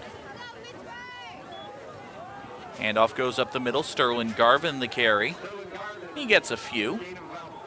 It's across the 30 to the 31-yard line. Call it a gain of about 4 yards. Try to go back to the run there, get a few yards up there. I know on that last play, the throw to Osayand, he looked like he was pretty much wide open. He got himself in a good spot. Brown was willing to make a throw towards him, and he was able to pull it in. 2nd down and 6. Brown straight drop, throws long to the left, looking for Jesse Brown. He's got Jesse Brown. Catch made in Owl territory, and the Brown-to-Brown connection strikes big for the first time tonight. 1st down Fitchburg State at the Westfield 46. And I think with the Falcons down 28 points, it's going to be worth trying a few more of these long pass plays, I think. Try to be a little more ambitious. What have you got to lose? 1st and 10 Falcons at the Westfield State 46-yard line. Sterling Garvin, the ball carrier, breaks through the line of scrimmage into the 2nd level. Brought down after a gain of about 5 yards. Zach Kane with the tackle. That'll be something to watch if the Falcons can try to wear down the Falcons. The Falcons try to wear down the Owls' run defense. 4 receivers on 2nd down. And Brown looking, a quick throw to the right side. He's going to run with it, and now he'll throw downfield. That's Acosta reaching out and pulling that one in. It's one of the most impressive catches we've seen all night for the Fitchburg State offense. Herbert Acosta going full extension to bring this one in. Take a look at the replay, Dan. See, squares up, thinks about trying to run for it. Doesn't like his options there, so he goes with the run. He goes with the pass. And he's able to just get to Acosta in stride as he's diving to the ground. Acosta had to reach out as far as his arms would allow, but he was able to bring it in. Sets the Falcons up 1st and 10 at the Westfield State 20-yard line. And Westfield called timeout there. 9:59 to go in the 3rd quarter. The Owls leading by 28 points. Well, I will say, Dan, the only scoring drive Fitchburg State had, they were able to move the ball with the no-huddle approach. They found a mismatch on defense, and they exploited it. So perhaps Westfield State being a little cautious to avoid that here. They take their first timeout of the 2nd half.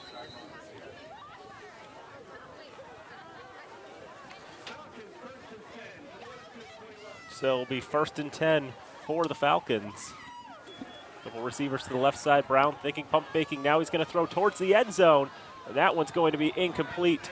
Double coverage there on the far side as he was looking for Jesse Brown. Trying to make the Brown-to-Brown connection for 6. Really good defense there. James English on the coverage for Westfield State. Take a look at the replay here. It's just a little pump and go. Brown has his eyes locked on Jesse Brown. He never had any deceptive looks at all. English was able to get a hand up, swat the ball away.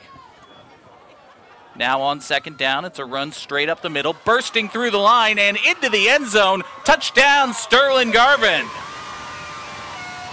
Just like his first touchdown run, he was able to find a hole, burst through it, and he could not be stopped until there was no more field to cover. Garvin's 2nd touchdown carry of the day. Falcons clinging to life in this one, down now 22 points, but with more than a quarter and a half to play. We'll have another look at the score here. It's just a simple run up the middle. He gets some good blocking, and once he's into the second level, nobody can bring him down. Now the extra point is up, and it is good. Bubba Lynch kicks it through. His first extra point of the night. And now it's a 21-point game, 34-13. Westfield State still on top. Also, you can see a high-five exchange between Bubba Lynch and the injured kicker, Bryce Santos. There's Jim McGuire. Just had the interim tag taken off a couple weeks ago after the win against Maritime. He was originally named interim head coach after Pat Haverty stepped down in February. But they finally took the interim tag off a couple weeks ago. Happy with the direction the program is going in. Well, they won. They won. They're 1-5, but it is a rebuilding year, more or less. Oh, absolutely. You know, Fitchburg State, you know, we've mentioned it a few times. It is not much of a surprise that they have struggled this year. They were projected to be the recipients of the wooden spoon in the MASCAC. And it is, as we've said, a young team, a turnover team. You know, some struggles are to be expected. Lynch's kick is away. Taken in by Garvey at about the 10-yard line. Takes it up along the far sideline. Really good return by him. He is finally brought down at about the 40-yard line for Westfield State. And now, Dan, it is on the defense for Fitchburg State to answer the statement made by their offense. Find a way to stop these Owls.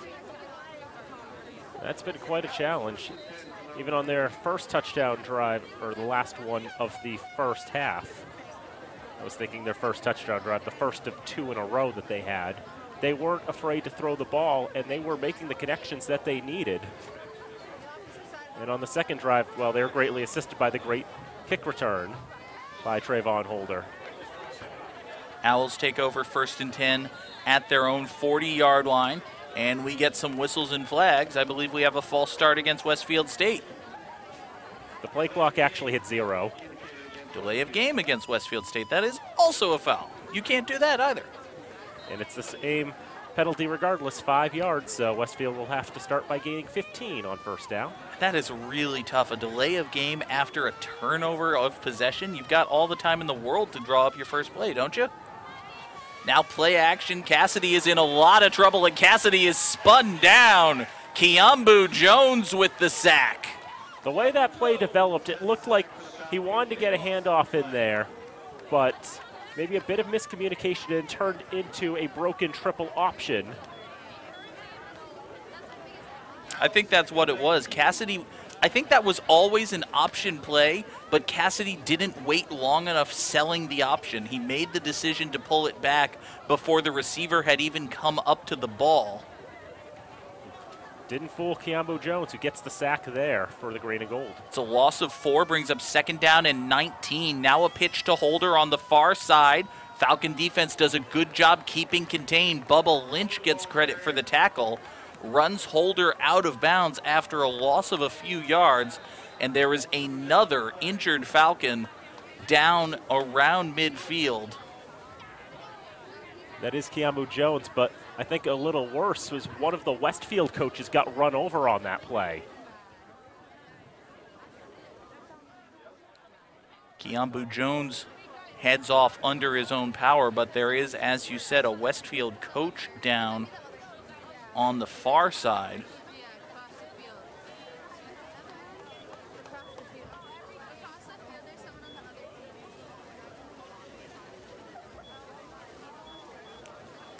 And one of the Falcons trainers crossing the field to help out here as well.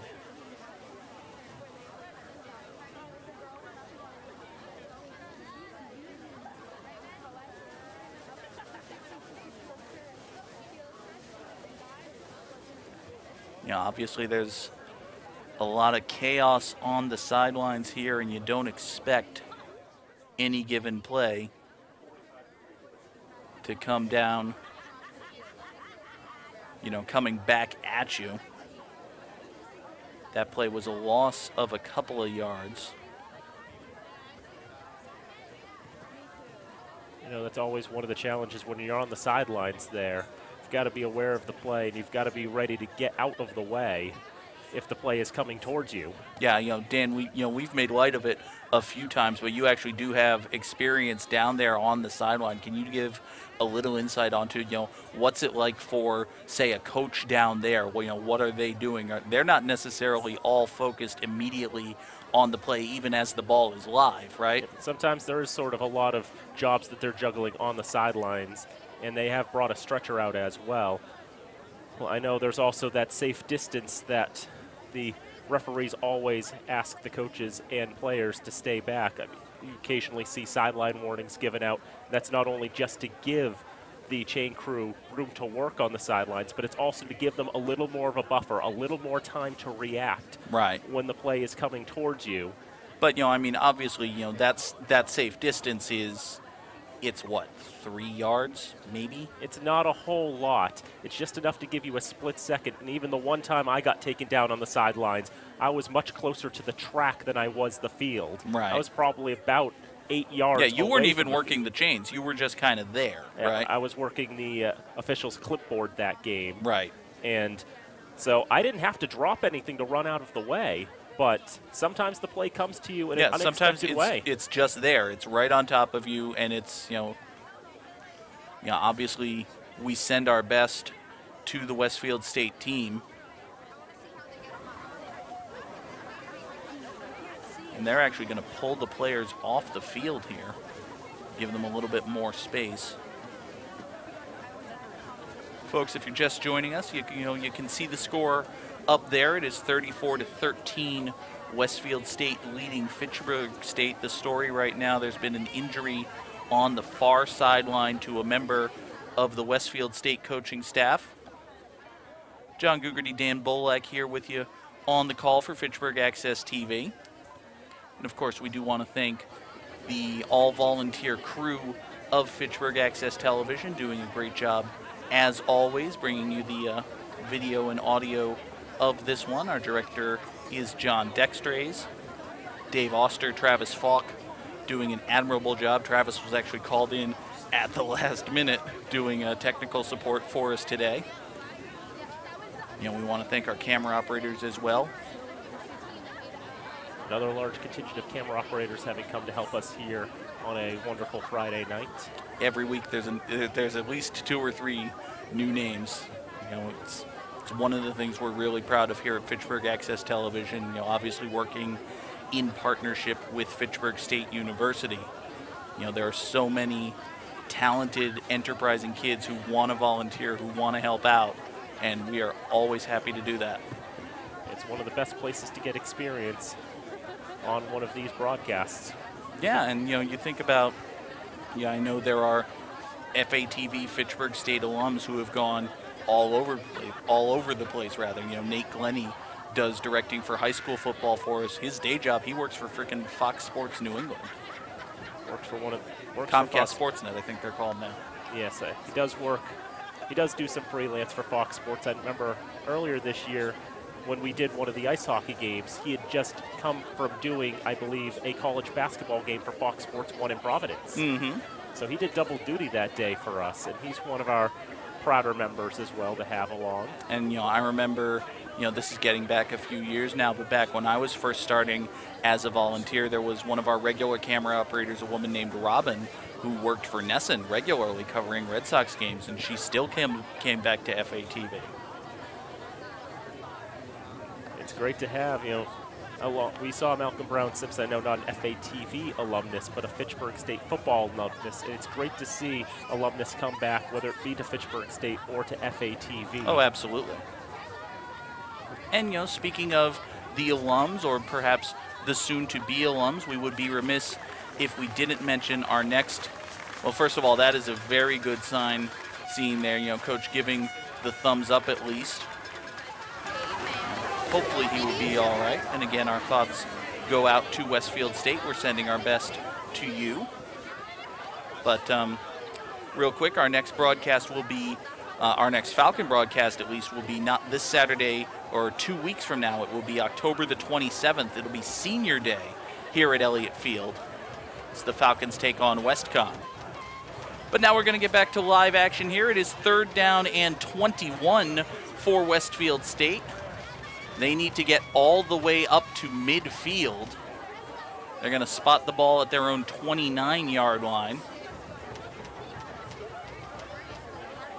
Owls just now getting the huddle together.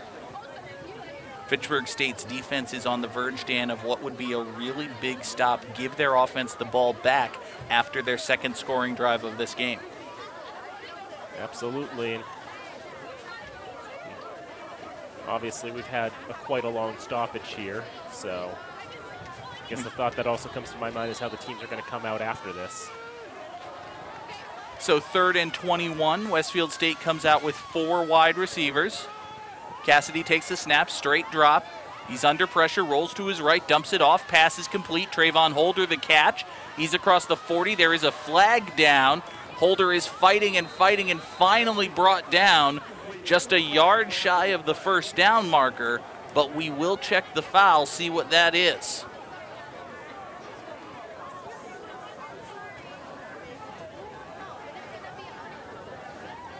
You know, obviously, if this is against the Falcons, it would be a big swing. If it's against Westfield State, probably results in them kicking it away.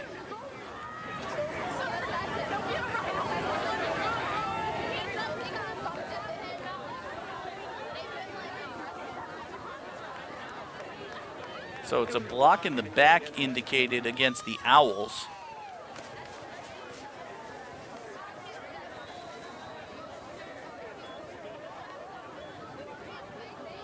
And the referee just indicated that they're going to replay 3rd down, which I'm confused. So it looks like the Falcons chose to accept the penalty and take 10 yards off, but it remained 3rd down. So, but they gained 7 yards. As opposed to going for it on 4th and nearly a couple, and the play clock ran out again. Owls were actually able to get their second timeout off. Saw Jake Cassidy frantically realize that the play clock was expiring. And Dan, I am still very confused. It was 3rd down and 21. They ran a play. Yep. I think it's they gained a few yards. I think it ended up being one of those live ball fouls, such as holding. Right. Where so the penalty was, it says, 10 yards from the spot of the foul and repeating the down. Yes. Which allowed for what was, say, a 17-yard gain at the spot of the foul to turn into still a 7-yard gain and repeat the down. So I understand that. And the Falcons could have chosen to decline the penalty and take a 4th and probably 3 or 2 or whatever, but they didn't want to take that chance. But that risked Westfield State going for it on 4th down, converting the 4th down, and keeping the football. Okay, I understand that now. Thank you. So 7:52 to go in the 3rd quarter. Westfield only has 1 timeout left to work with. We'll see if that comes into play later. So we know Mass Maritime had an issue with timeouts a couple weeks ago, led to them having to try to make big drives with no timeouts to work with. After last week's game against Marlboro, don't talk to me about timeouts for a while. 3rd down and 14 for the Owls. Cassidy back to pass, looking, rolls to his left, now throws left, pass is incomplete. Closest man to it was Taj Coakley. But after all of that, you know, the injury stoppages, the timeouts, really Cassidy had all the time in the world to throw, just good downfield coverage by the Falcons. Finally just threw it away, basically. Westfield State will kick it away.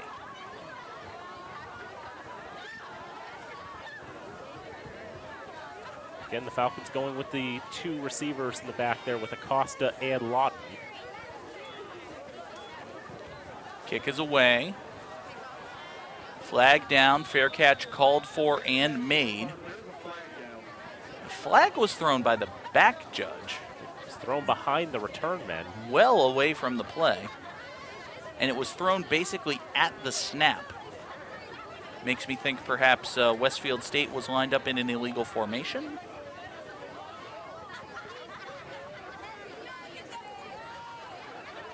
Well, the officials will have their discussion, and they'll try to get on the same page, figure out what's gone wrong here.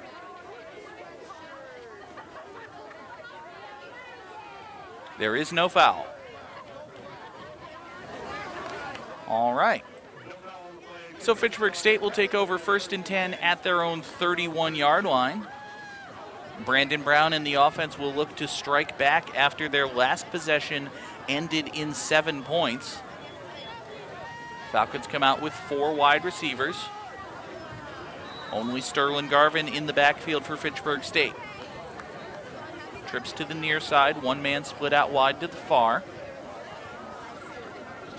Brandon Brown takes the snap. Quick pass to the near side is complete. Herbert Acosta the catch. Acosta's into the open field. He's got a 1st down and more.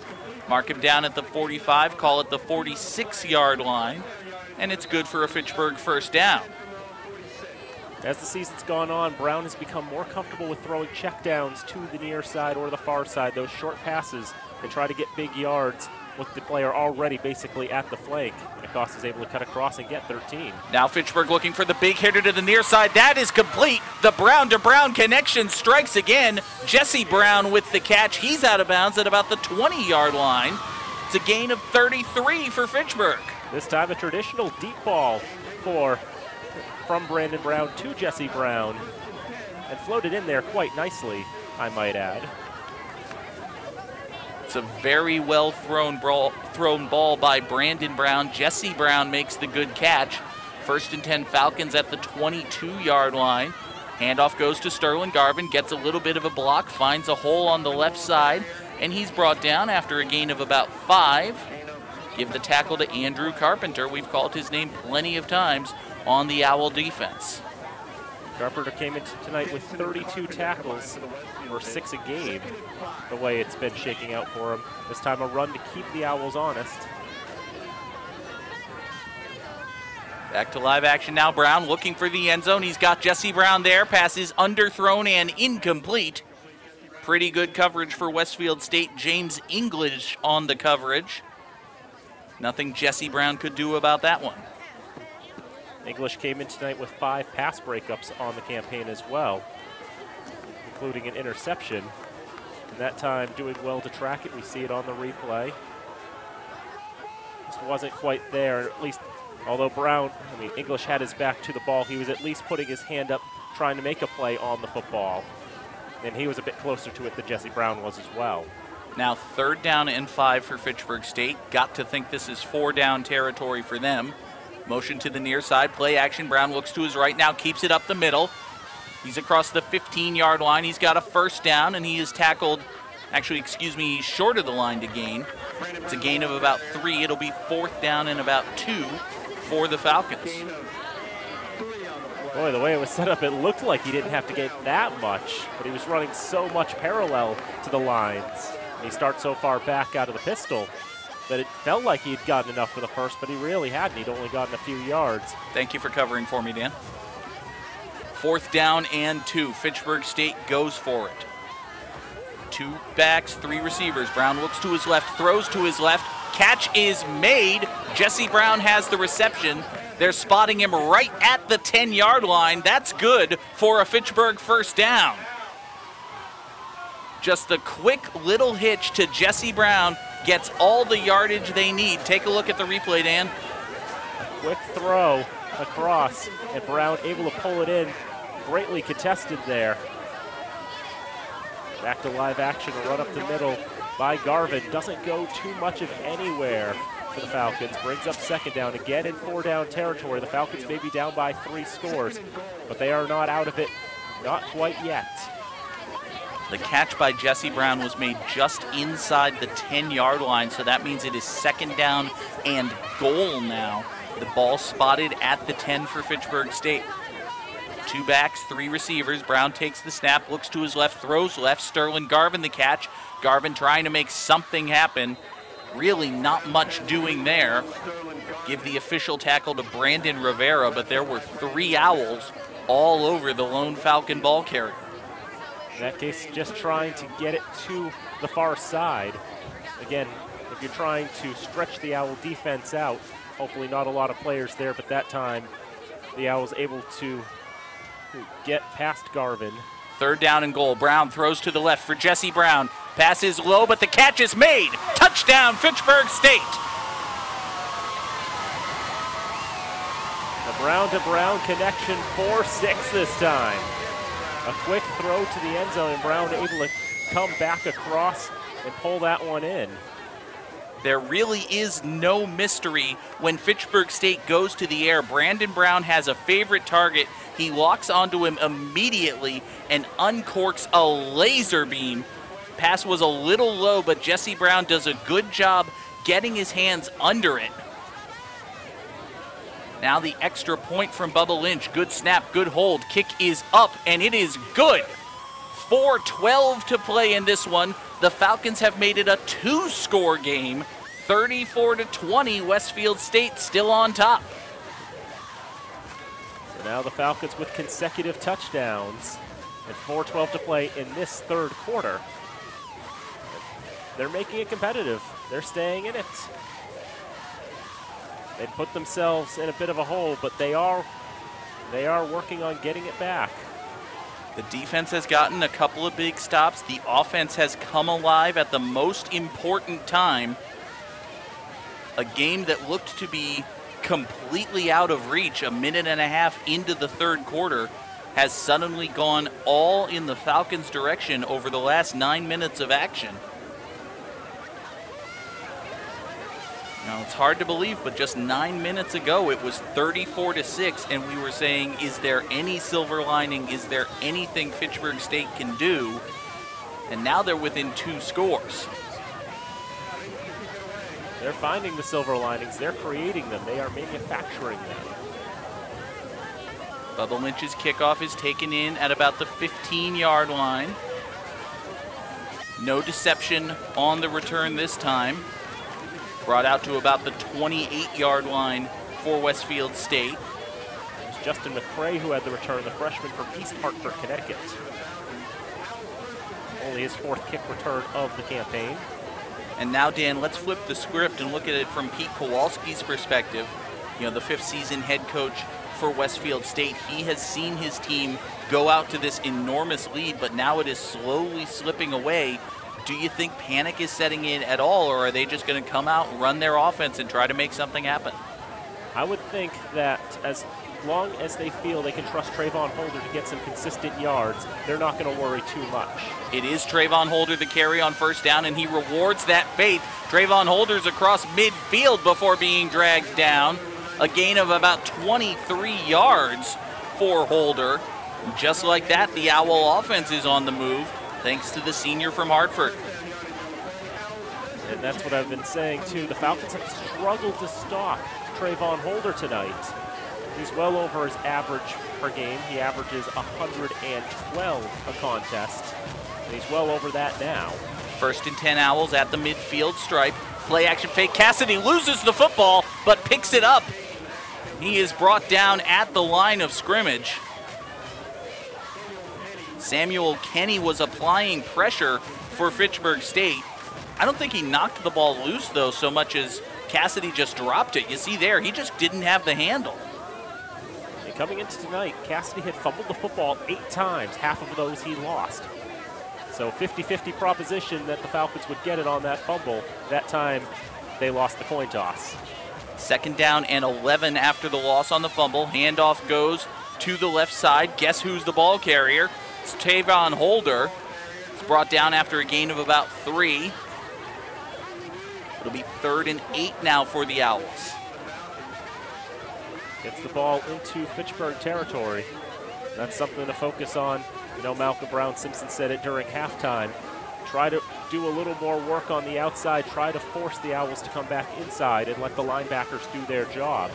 And on that one, the Falcons were able to force him to the outside, but they had the personnel there to stop Holder and hold him to just 3 yards. 3rd down and 8 for Westfield State. They're at the Falcon 48-yard line. They need the 40. Handoff goes to Trayvon Holder. He's into the 2nd level, but he's brought down there. It's a gain of only 3. Falcon defense standing tall thus far.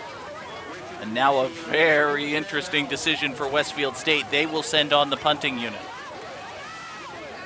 So, and on that play, just as I said at that time, they go up the middle, and that time the linebackers able to do their job, hold Holder to just 3 yards, prevent him from getting the 1st down.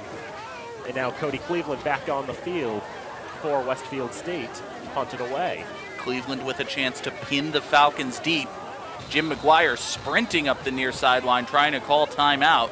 He does get the timeout called. Fitchburg State takes their first of the half with 1:40 to play here in the third quarter.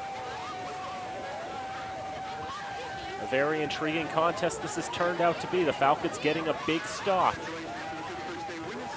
And now it's going to be down to seeing how Cody Cleveland could perhaps pin the Falcons deep.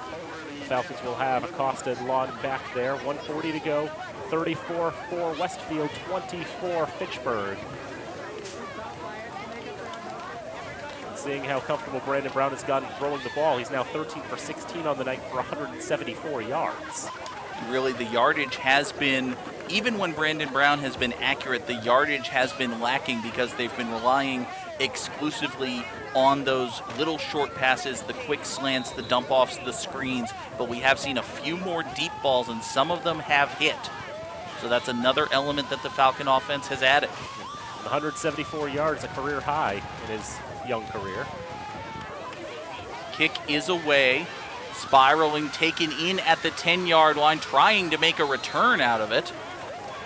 Stephen Lawton's brought down at the 17 after a return of only about 7 yards. Then again, it's like if he fair caught it at the 10-yard line, what would that get you? That's not going to get you much.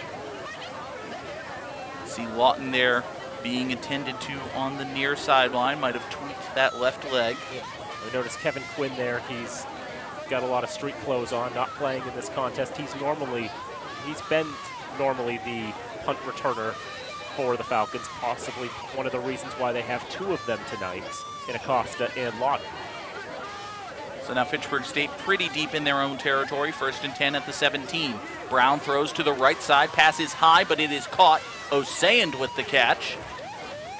It's a gain of about 9 for the freshman receiver. As we're saying, too, he's getting a little more comfortable throwing out there. And Paul Osand, who came into this game with no career receptions, already now with 2, starting to become a bit of a trusted target on that side. 2nd down and 1 for Fitchburg State. Play action fake. Brown keeps it himself. He's got the first down. Not much more than that. It's across the 30. Mark him down at the 32-yard line. Winds up as a gain of about 7 or 8 yards and a Fitchburg first down. And Brown's been pretty solid when running the football this season. Averaging about 6 yards a carry, gets the 6 or so he needs to get that first down. 1st and 10 Falcons, 40 seconds to go here in the third quarter. Brown looking to his left, wanted to go long. Now he's under pressure. Now he does throw it long. That is a lofting, floating ball, and it is intercepted. Picked off by Westfield State. James English with the pick. And just when everything is going the Falcons' way, again, it's a turnover. The third one of the night by Brandon Brown. This one perhaps the most costly of all. A bit of an ill-advised throw, I do think. He was able to break out of that tackle. He wasn't going to get much yardage if he ran with it, and he ended up throwing it into double coverage to a receiver who's only 5 feet 4 inches tall. And that ball just floated up there forever. Elijah Ellis and James English were there. I think English was the one who came down with the pick. Just towering over Acosta. It was going to be a tough ask. Westfield State has it 1st and 10 at their own 35-yard line. Brought down in the backfield is Trayvon Holder after a loss of about 3. Falcon defense looking to stand tall here, give the offense the ball back. Still down just 2 scores even after the turnover. I know the Owls have been sort of rotating between Trayvon Holder and R.J. Darby, but it's possible the Owls may be starting to think that with Fitchburg starting to climb back into this game, they have to trust Holder a little more. They have to keep feeding him the rock. And the problem may be Holder may be starting to get wound down a little bit. He might be starting to get a bit tired, and that may make things a bit more challenging for the Owls if their #1 running back option is having trouble gaining yardage. That could also open the door for Fitchburg to get right back into this one. And, well, they are pretty much back into this one. It's still a 2-score game, but 34-20 is a lot more optimistic than it was about 20 so minutes ago. And getting back to your point, Dan, about Trayvon Holder possibly getting run down, there's also the fact that Fitchburg State's defense, they know pretty much Westfield State wants to hand it off. They are not confident with Cassidy dropping back and throwing the ball. He's had a little bit of success tonight, but really not that much, not much over the course of the season. We've seen the Falcons get a little more aggressive in the run defense. It's going to be incumbent on Westfield State. Maybe rather than handing it off, maybe they just try a few pitch plays or something, try to spread that Falcon defense out as they look to run out the remaining 15 minutes of this game. It's going to be something to look for Westfield. Cassidy is 3 for 5 through the air tonight for 50 yards. But as we mentioned, only 45% completion percentage on the campaign. It's something that has plagued Westfield, is just they've not been terribly comfortable throwing the football downfield.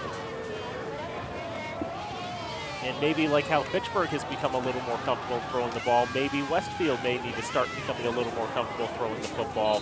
However, for Westfield on this play, Trayvon Holder uses that little bit of the three-quarter time break to get a breather and then get 13 yards and get a first down. So just like that, Holder gets the carry, and he's able to get the big gain there. You see, he's got a great hole. There's really nothing super creative he has to do with the ball. He just has to follow his blockers, and he's able to get the first down. And now for Westfield State, it's as much about controlling the ball and grinding down this clock as it is about gaining yardage and putting points on the board. So 1st and 10, it'll be Holder again. Goes to the right side, wrapped up, but he's still on his feet. He's able to get a couple of yards out of it. Down short of midfield. They'll mark it at the Westfield 49-yard line. It's a gain of 3 yards. And really, Dan, gain of 3 yards, both teams a little happy with that, at least. Fitchburg State containing Holder, preventing him from gaining the big play. But for Westfield State, Holder was hit basically at the line. It was a good job by him to get the 3 yards that he did. On 2nd and 7, we have a familiar formation for the Owls. And this time, it's a big gain for Trayvon Holder, and it's a great effort by the Westfield O-line, just overpowering the Falcons' D-line and pushing them backwards and backwards. It felt like Holder was able to run a good few yards before he actually had to deal with any contact. Absolutely, Dan. The entire offensive line for Westfield State got a fantastic push, and Holder was just running behind them and among them, and he was able to take the ball into Falcon territory, pick up the first down, really without being threatened at all. Holder heads to the sidelines now. R.J. Darby checks back in to the Westfield State backfield. Darby's only been able to average about half of what Holder's been able to tonight. And on first down, he gets a yard. One singular yard. And even that may be generous. Samuel Kenny and Wendell Lubin applying pressure for the Falcons. Take a look at this one again. Darby runs up the middle. Just the blocking wasn't there for whatever reason. Kenny, Lubin, Kiambu Jones was there. Richard Austin Jr. as well. Good read by the Falcons. Maybe knowing they need to step up a little more, knowing that Darby's in the backfield. Darby's not as good as Holder. I know he wouldn't want to hear that if I told that to him to his face, but... Well, we're several yards away from him, it's fine. Yeah, he can't hear me anyway. On 2nd down, pushing forward, gets about 3 or 4 yards on that one. It'll bring up 3rd down. Sets up 3rd and 5 for Westfield State. Wendell Lubin heads to the sidelines for the Falcons. They'll get another defensive lineman in there. This time a little bit better blocking by the Owl offensive line. Really, Dan, a lot of the blocking has been done by Leo Clinton Jr. out of that fullback position for Westfield State most of the night. Now Holder back in on 3rd down. They were saving him for a big moment like that, and he delivered. Another first down for Westfield State. And a big 3rd down conversion for the Owls. And there really is nothing fancy about it. They just line up in the same formation they've been running all night, and they run Holder right there behind Clinton, gets the lead block, and he's into the 2nd level with nobody touching him. and then it's just a matter of how much more can you get. Just gives them that extra blocker, Leo Clinton Jr. does, or whoever is in the backfield as a fullback for Westfield State. Now cutting back is Holder again. Ball's on the ground. A potential fumble here. It'd only be the second time he's fumbled the ball all year. I think the Owls fell on it. David Morales forcing the fumble, and they are indicating second down, so Westfield State falls on the loose ball again. Bit of drama there, but Westfield able to come away with the football. Third time tonight they fumbled it, but they've been lucky. They have not lost any of those fumbles. And we get a chance to look at the replay here. Morales does a good job, lowers his head, just hits the football. And then one of the linemen, that might have actually been Clinton, who wound up picking it up for the Owls. Now it's second down and 8. We'll give it to Holder again, goes to the right side. Trying to get that second effort there. Gets a couple more yards. It's not going to be enough for a first. It's not going to be enough for a first down, but it is going to be third down in about 3, as opposed to what it could have been. Holder was hit at probably the 24-yard line, but the tackle wasn't made. It was just a good low hit to the legs of Holder, and a great job by him to maintain his balance and plunge forward. Picked up another 3 yards, sets up a very manageable third down and 4 for Westfield State. Westfield 2 of 8 on third down tonight. The way they've been playing tonight, you'd feel they'd be better than that, right? This would be a big one if they can get it. Holder bursting through the middle of the line. Very close to the sticks. I think he has the first down. I believe he's got it as well. Based on where the lineman is, but could be parallax. They still haven't moved the chains. Holder will come off the field holding his helmet in hand. They're going to move the chains. First down, Owls. That is a big first down there. And it kills a couple more minutes of clock as well. Time starting to run out for the Falcons. Much of that third quarter was spent on what you would think would be an improbable comeback. And then right at the death of the quarter, the interception by Brown, and now Westfield State with this clock-killing drive to follow. On first down, R.J. Darby goes nowhere, and let's see if they call a late hit on that. I see no flags. I see none as well. We'll say that the Falcon coming in with the second effort had already committed to the tackle when the whistle had blown. And frankly, Dan, I think that was a good call. You know, Darby, his forward momentum was stopped, but the whistle came in a little late. I think by the time the tackler had lowered his shoulder, the whistle hadn't blown. So, you know, he delivered the hit. He didn't drive him into the turf or anything. I think it's a good no call, to be honest with you. And I think I was more or less just saying, well, let's see if that's what happens, because it feels like that's what usually happens. But nonetheless, on second down, Darby's got it again. Finds a little more progress this time. Good second effort by Darby. Gets back across the initial line of scrimmage and a few more than that. It's now third down and about 6. Line of scrimmage to the 14-yard line. Got to get about to the 7-yard line for a first down. So 3rd and 7, we'll say. I said 3rd and 6, and the scoreboard says 3rd and 6, and the graphic says 3rd and 6. But it could also be 3rd and 7. It's 3rd and a long 6. We'll go with that. Yay, I win.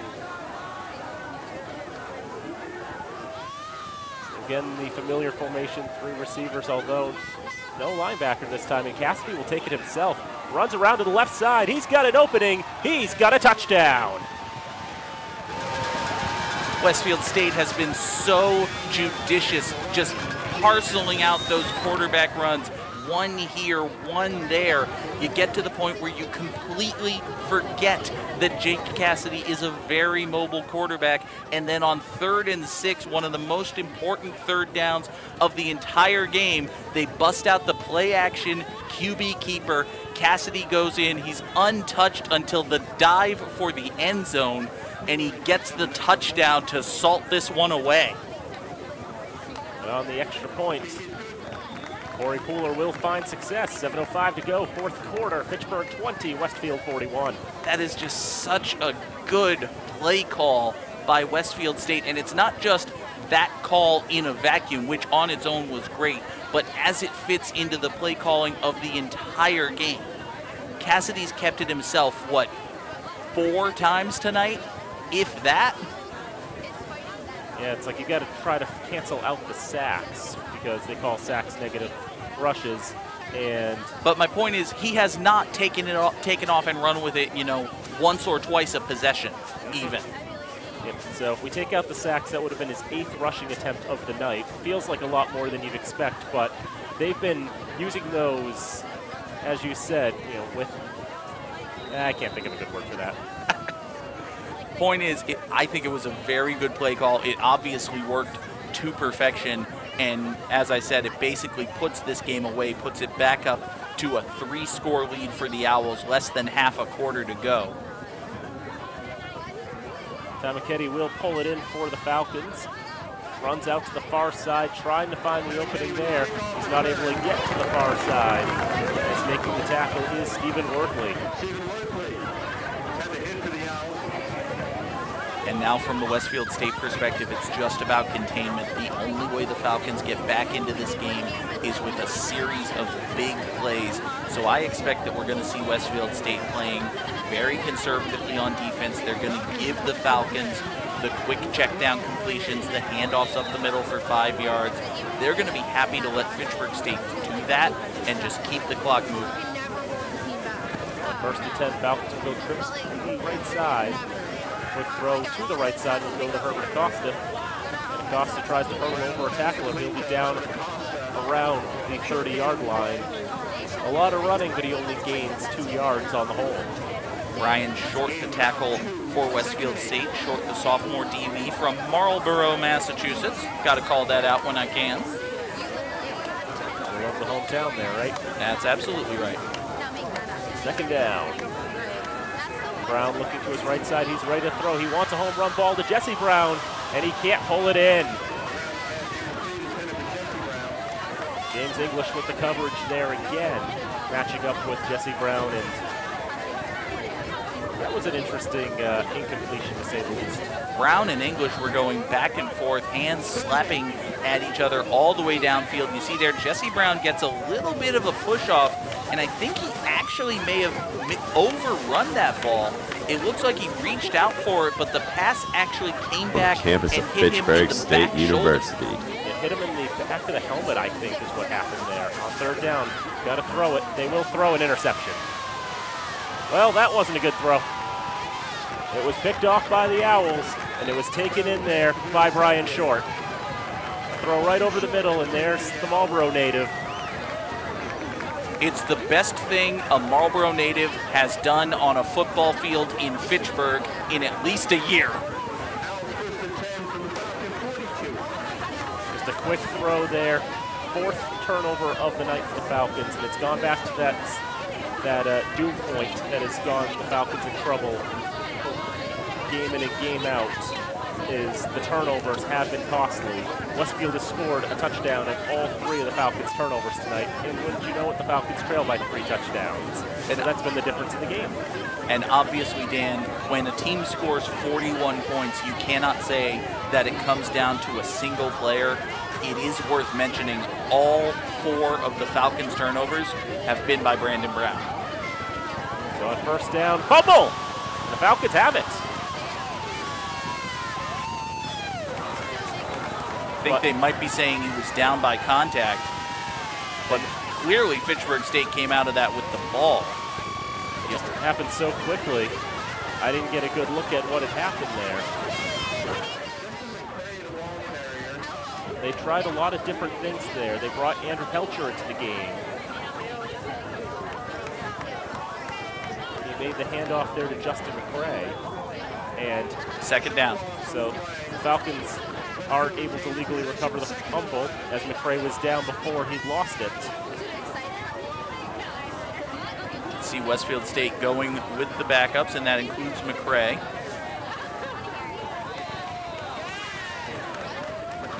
Again, Westfield has been very lucky with the fumbles. Had that counted as a fumble, it would have been their 4th of the night, but they would have recovered all of them. But ultimately, every time the ball has ended up on the ground out of an Owl's hands, the play ends with them still having possession. McRae on this one. Maybe we get a good run there. McRae had 21 carries coming into tonight. Freshman from East Hartford. And you mentioned Andrew Pelcher, the junior quarterback from Holyoke. He's the backup for Westfield State, and he's come in, get him some reps here. Try to finish this one off. 6 for 15 through the air this season. 3 carries for 2 yards as well. Pitches it out. And going to the left side and getting nothing is once again McRae. Falcons get that stop on 3rd down. And Westfield, I think, going to try to punch it away, just do the safe play here, up by 21 points. Try to pin Fitchburg as deep as they can. Oh, yeah. Oh, yeah. Like, I have spent at least 5% of this broadcast complaining about teams deciding to punt. This is Falcons not going to bring Lawton out onto the field this time. It's just going to be Herbert Costa.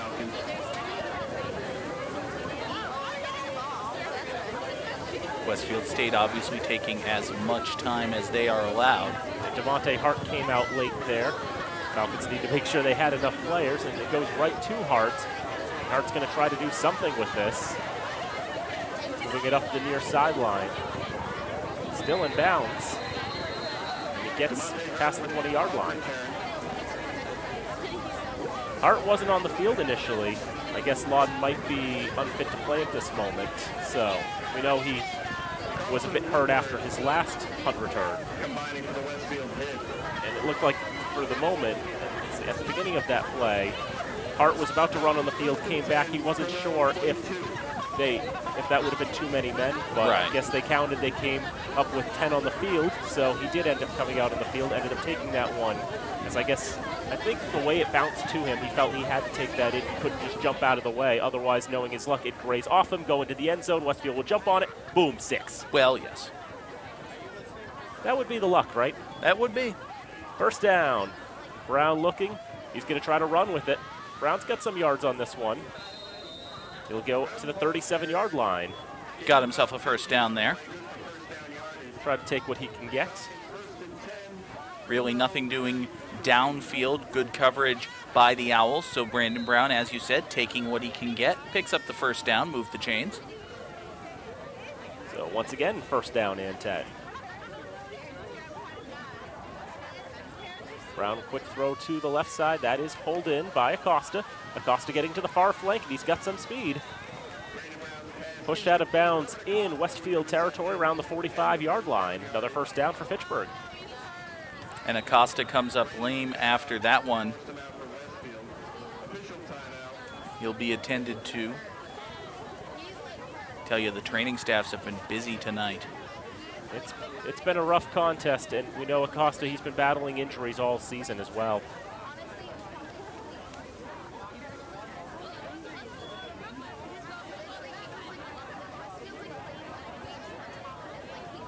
And we do have some word that the injured Westfield coach that was taken off on a stretcher was actually the head coach, Pete Kowalski. And so we hope the best for him, as we saw back in the third quarter. Yeah, again, our thoughts go out to Pete Kowalski as well as everyone at Westfield State. And for that matter, now they go out to Herbert Acosta. And as you said, Dan, he's been battling injuries all season. He was battling injuries last year as well. Gets the reception here. It's just a quick pass out to the far side, trying to set up the screen. And then you can see there's plenty of coverage. It's finally pushed out of bounds there. Tough to tell exactly what it is, but you know, you got a whole bunch of big guys falling on you. Something might get hurt. You know, at the very end, One other thing I saw at the very end of the clip was Trayvon Holder walking over to Acosta to try to help him up. Acosta is walking off the field with minimal assistance. Well, you know, it's commendable the sportsmanship you see here at the D3 level. You know, none of these guys, for the most part, are going to go on and have lucrative professional football careers. For most of them, especially the seniors, this is as high as it gets. So, you know, it's always good to see, you know, these guys know that, and there is, you know, a little bit of camaraderie. Even, you know, one of them's wearing white and one of them's wearing yellow. At the end of the day, they both know what it's like. And I know early in the contest we were talking about how chippy this game was. That's really gone away, hasn't it? I think after the injury to Coach Kowalski, I think that really cooled the emotions down quite a lot. On first down, a throw to the far side. It is complete. Sterling Garvin able to pull that one in, get about 5 more yards. Falcons getting a chance to run their hurry-up offense here. Even with the game out of reach, you've got a freshman quarterback, a young core. Always a good chance to get a practice in. I mean, there's no better time to practice things than, you know, during live game action. And Sterling Garvin's got a first down here. Down around the 30-yard line, put some spin moves on. Garvin trying to have a go at getting to about 100 yards on the night, along with his 2 touchdowns.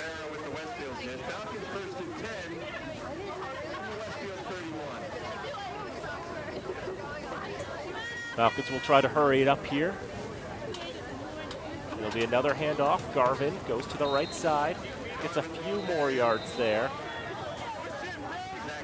Looks like the Falcons may be calling time here with 2:06 to go in the 4th quarter.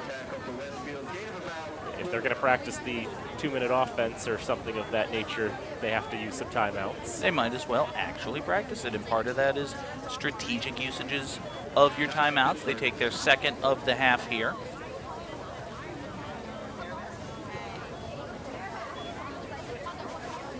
So 2:06 to go in the 4th quarter, 41 for Westfield, 20 for Fitchburg. Trayvon Holder, the big gainer for Westfield, 173 yards on 24 carries. Another excellent performance from him. Sterling Garvin now 18 carries for 81 yards. Brandon Brown 17 for 23, 210, although the 2 interceptions.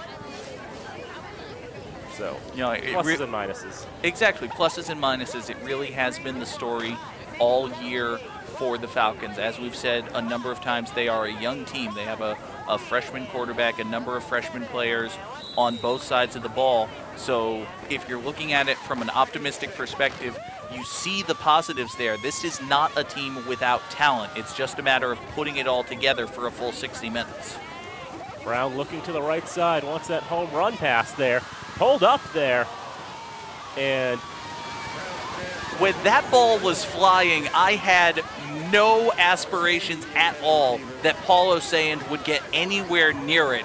And then suddenly he was 15 feet in the air, it felt like. Came very close to what would be an incredible catch. And hey, the Falcons are going to get a first down out of it because of a pass interference penalty against Westfield State. So the penalty will be capped to 15 yards, but boy, Osand had a really good look at that one, surprisingly enough. You know, we'll get a look at it on the replay here. It's just a jump ball in the end zone, and Osand leaps up there, and he is basically pushed away from the ball by Brian Short.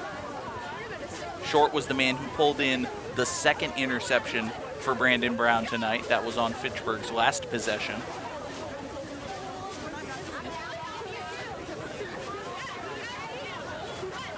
That really was a prodigious leap by Paul Osand. A great effort at that one. Wasn't able to pull the acrobatic catch in. I was lost for words on that one. So 1st and 10 after the DPI. Will be Garvin on the run. Garvin runs into a blocker and goes not much of anywhere.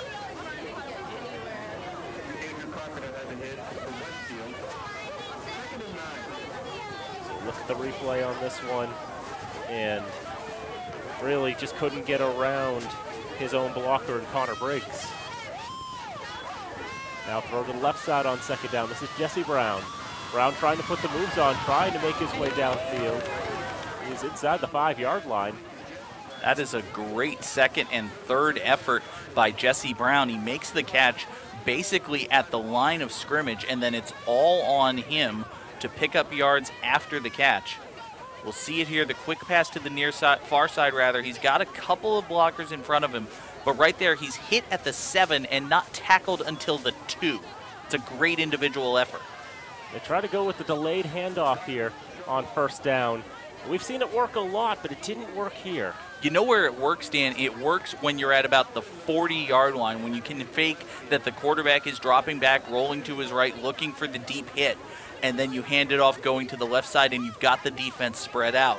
When you're that close to the goal line, a play like that is vulnerable to what we saw there, which is just Westfield State converging, collapsing on it, tackling him for a loss. Second down, quick throw, left side, off the fingertips, and incomplete. He wanted Osand.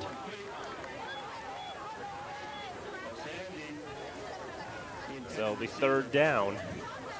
Just a thought that comes into my head. I know a few weeks ago, Fitchburg was playing Worcester. Of course, the stakes were a lot higher. It was 22-16 Worcester. Fitchburg was in this position where they could score from very close in. Ultimately, weren't able to pull it in. This is sort of a second chance at the same procedure, just it's not really for a tie or for the win. It's just to see if you can score. And so on third down, Brown rolling to his right, still going with it. He's going to have a go at it, try to go to the end zone. There is a flag on the field, and Brown will be taken down at around inside the 5-yard line, but we'll see what the flag is first. Now, play taking that long to develop and ending up with a quarterback run, you could very easily see an ineligible man downfield, a block in the back, or, you know, a defensive hold is always possible. It is a defensive hold. It's always possible.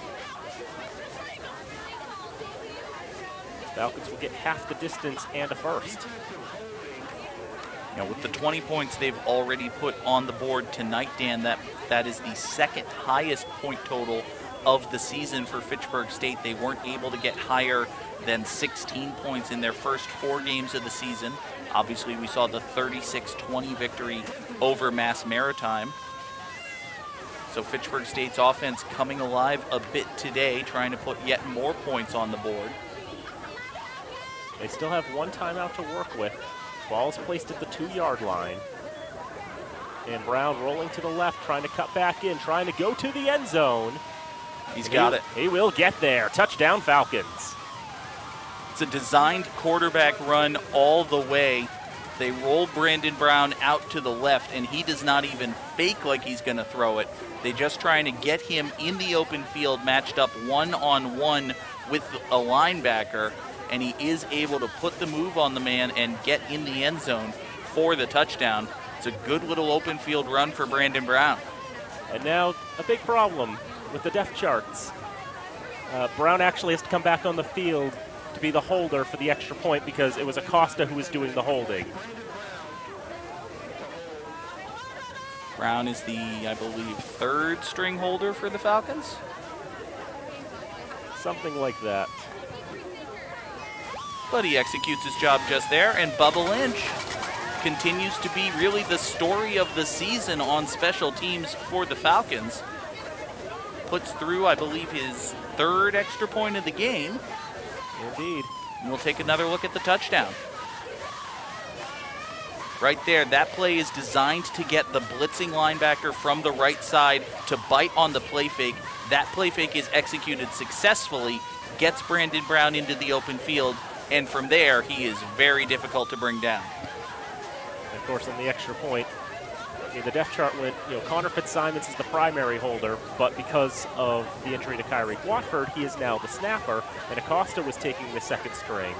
But now that he's gotten hurt, now we have to go to Brandon Brown as the holder. And he did his job admirably. Just kind of interesting when you have Bubba Lynch ready to kick an extra point and there's nobody there to hold the football. So now a question, with 19 seconds left, I know the Falcons almost certainly cannot score 2 touchdowns in 19 seconds. Do you still try the onside kick anyway? Yeah, sure. Why not? Just for practice? Yeah, sure, why not? I mean, there's a mathematical chance, right? There is a mathematical chance. There you go. recover the onside kick, Hail Mary touchdown, recover the onside kick, Hail Mary touchdown. We go to overtime and play football until dawn. I like it. It can be done. There are 7 people laughing at me in the press box right now. They don't like it, but you know. If the ball didn't go out of bounds, the Falcons got it. I think it went out of bounds first. Well, there is a flag right at the spot where the ball would have gone out of bounds, so I think they did. It looked like Westfield had given up on the football and was just going to let it go out of bounds. And why do you really need to bother with an onside kick? You're up by 14 with 15 seconds left. Yeah, pretty much. They're probably just going to let Fitchburg have that one if they were going to recover it, considering where it was going. And, oh yeah, he was actually standing out of bounds. Jesse Brown was when he pulled it in. That would mark the ball out of bounds, yes. And that would make it a kick out of bounds as well. Indeed. And that is the indication. So Westfield will have the ball. They'll probably take a knee and end this contest, but one would think. Ultimately, I guess the story of the game was turnovers. The Falcons turned it over 4 times. Westfield fumbled it 3 or 4 times, depending on how you want to count things, and didn't lose the football in any of those circumstances.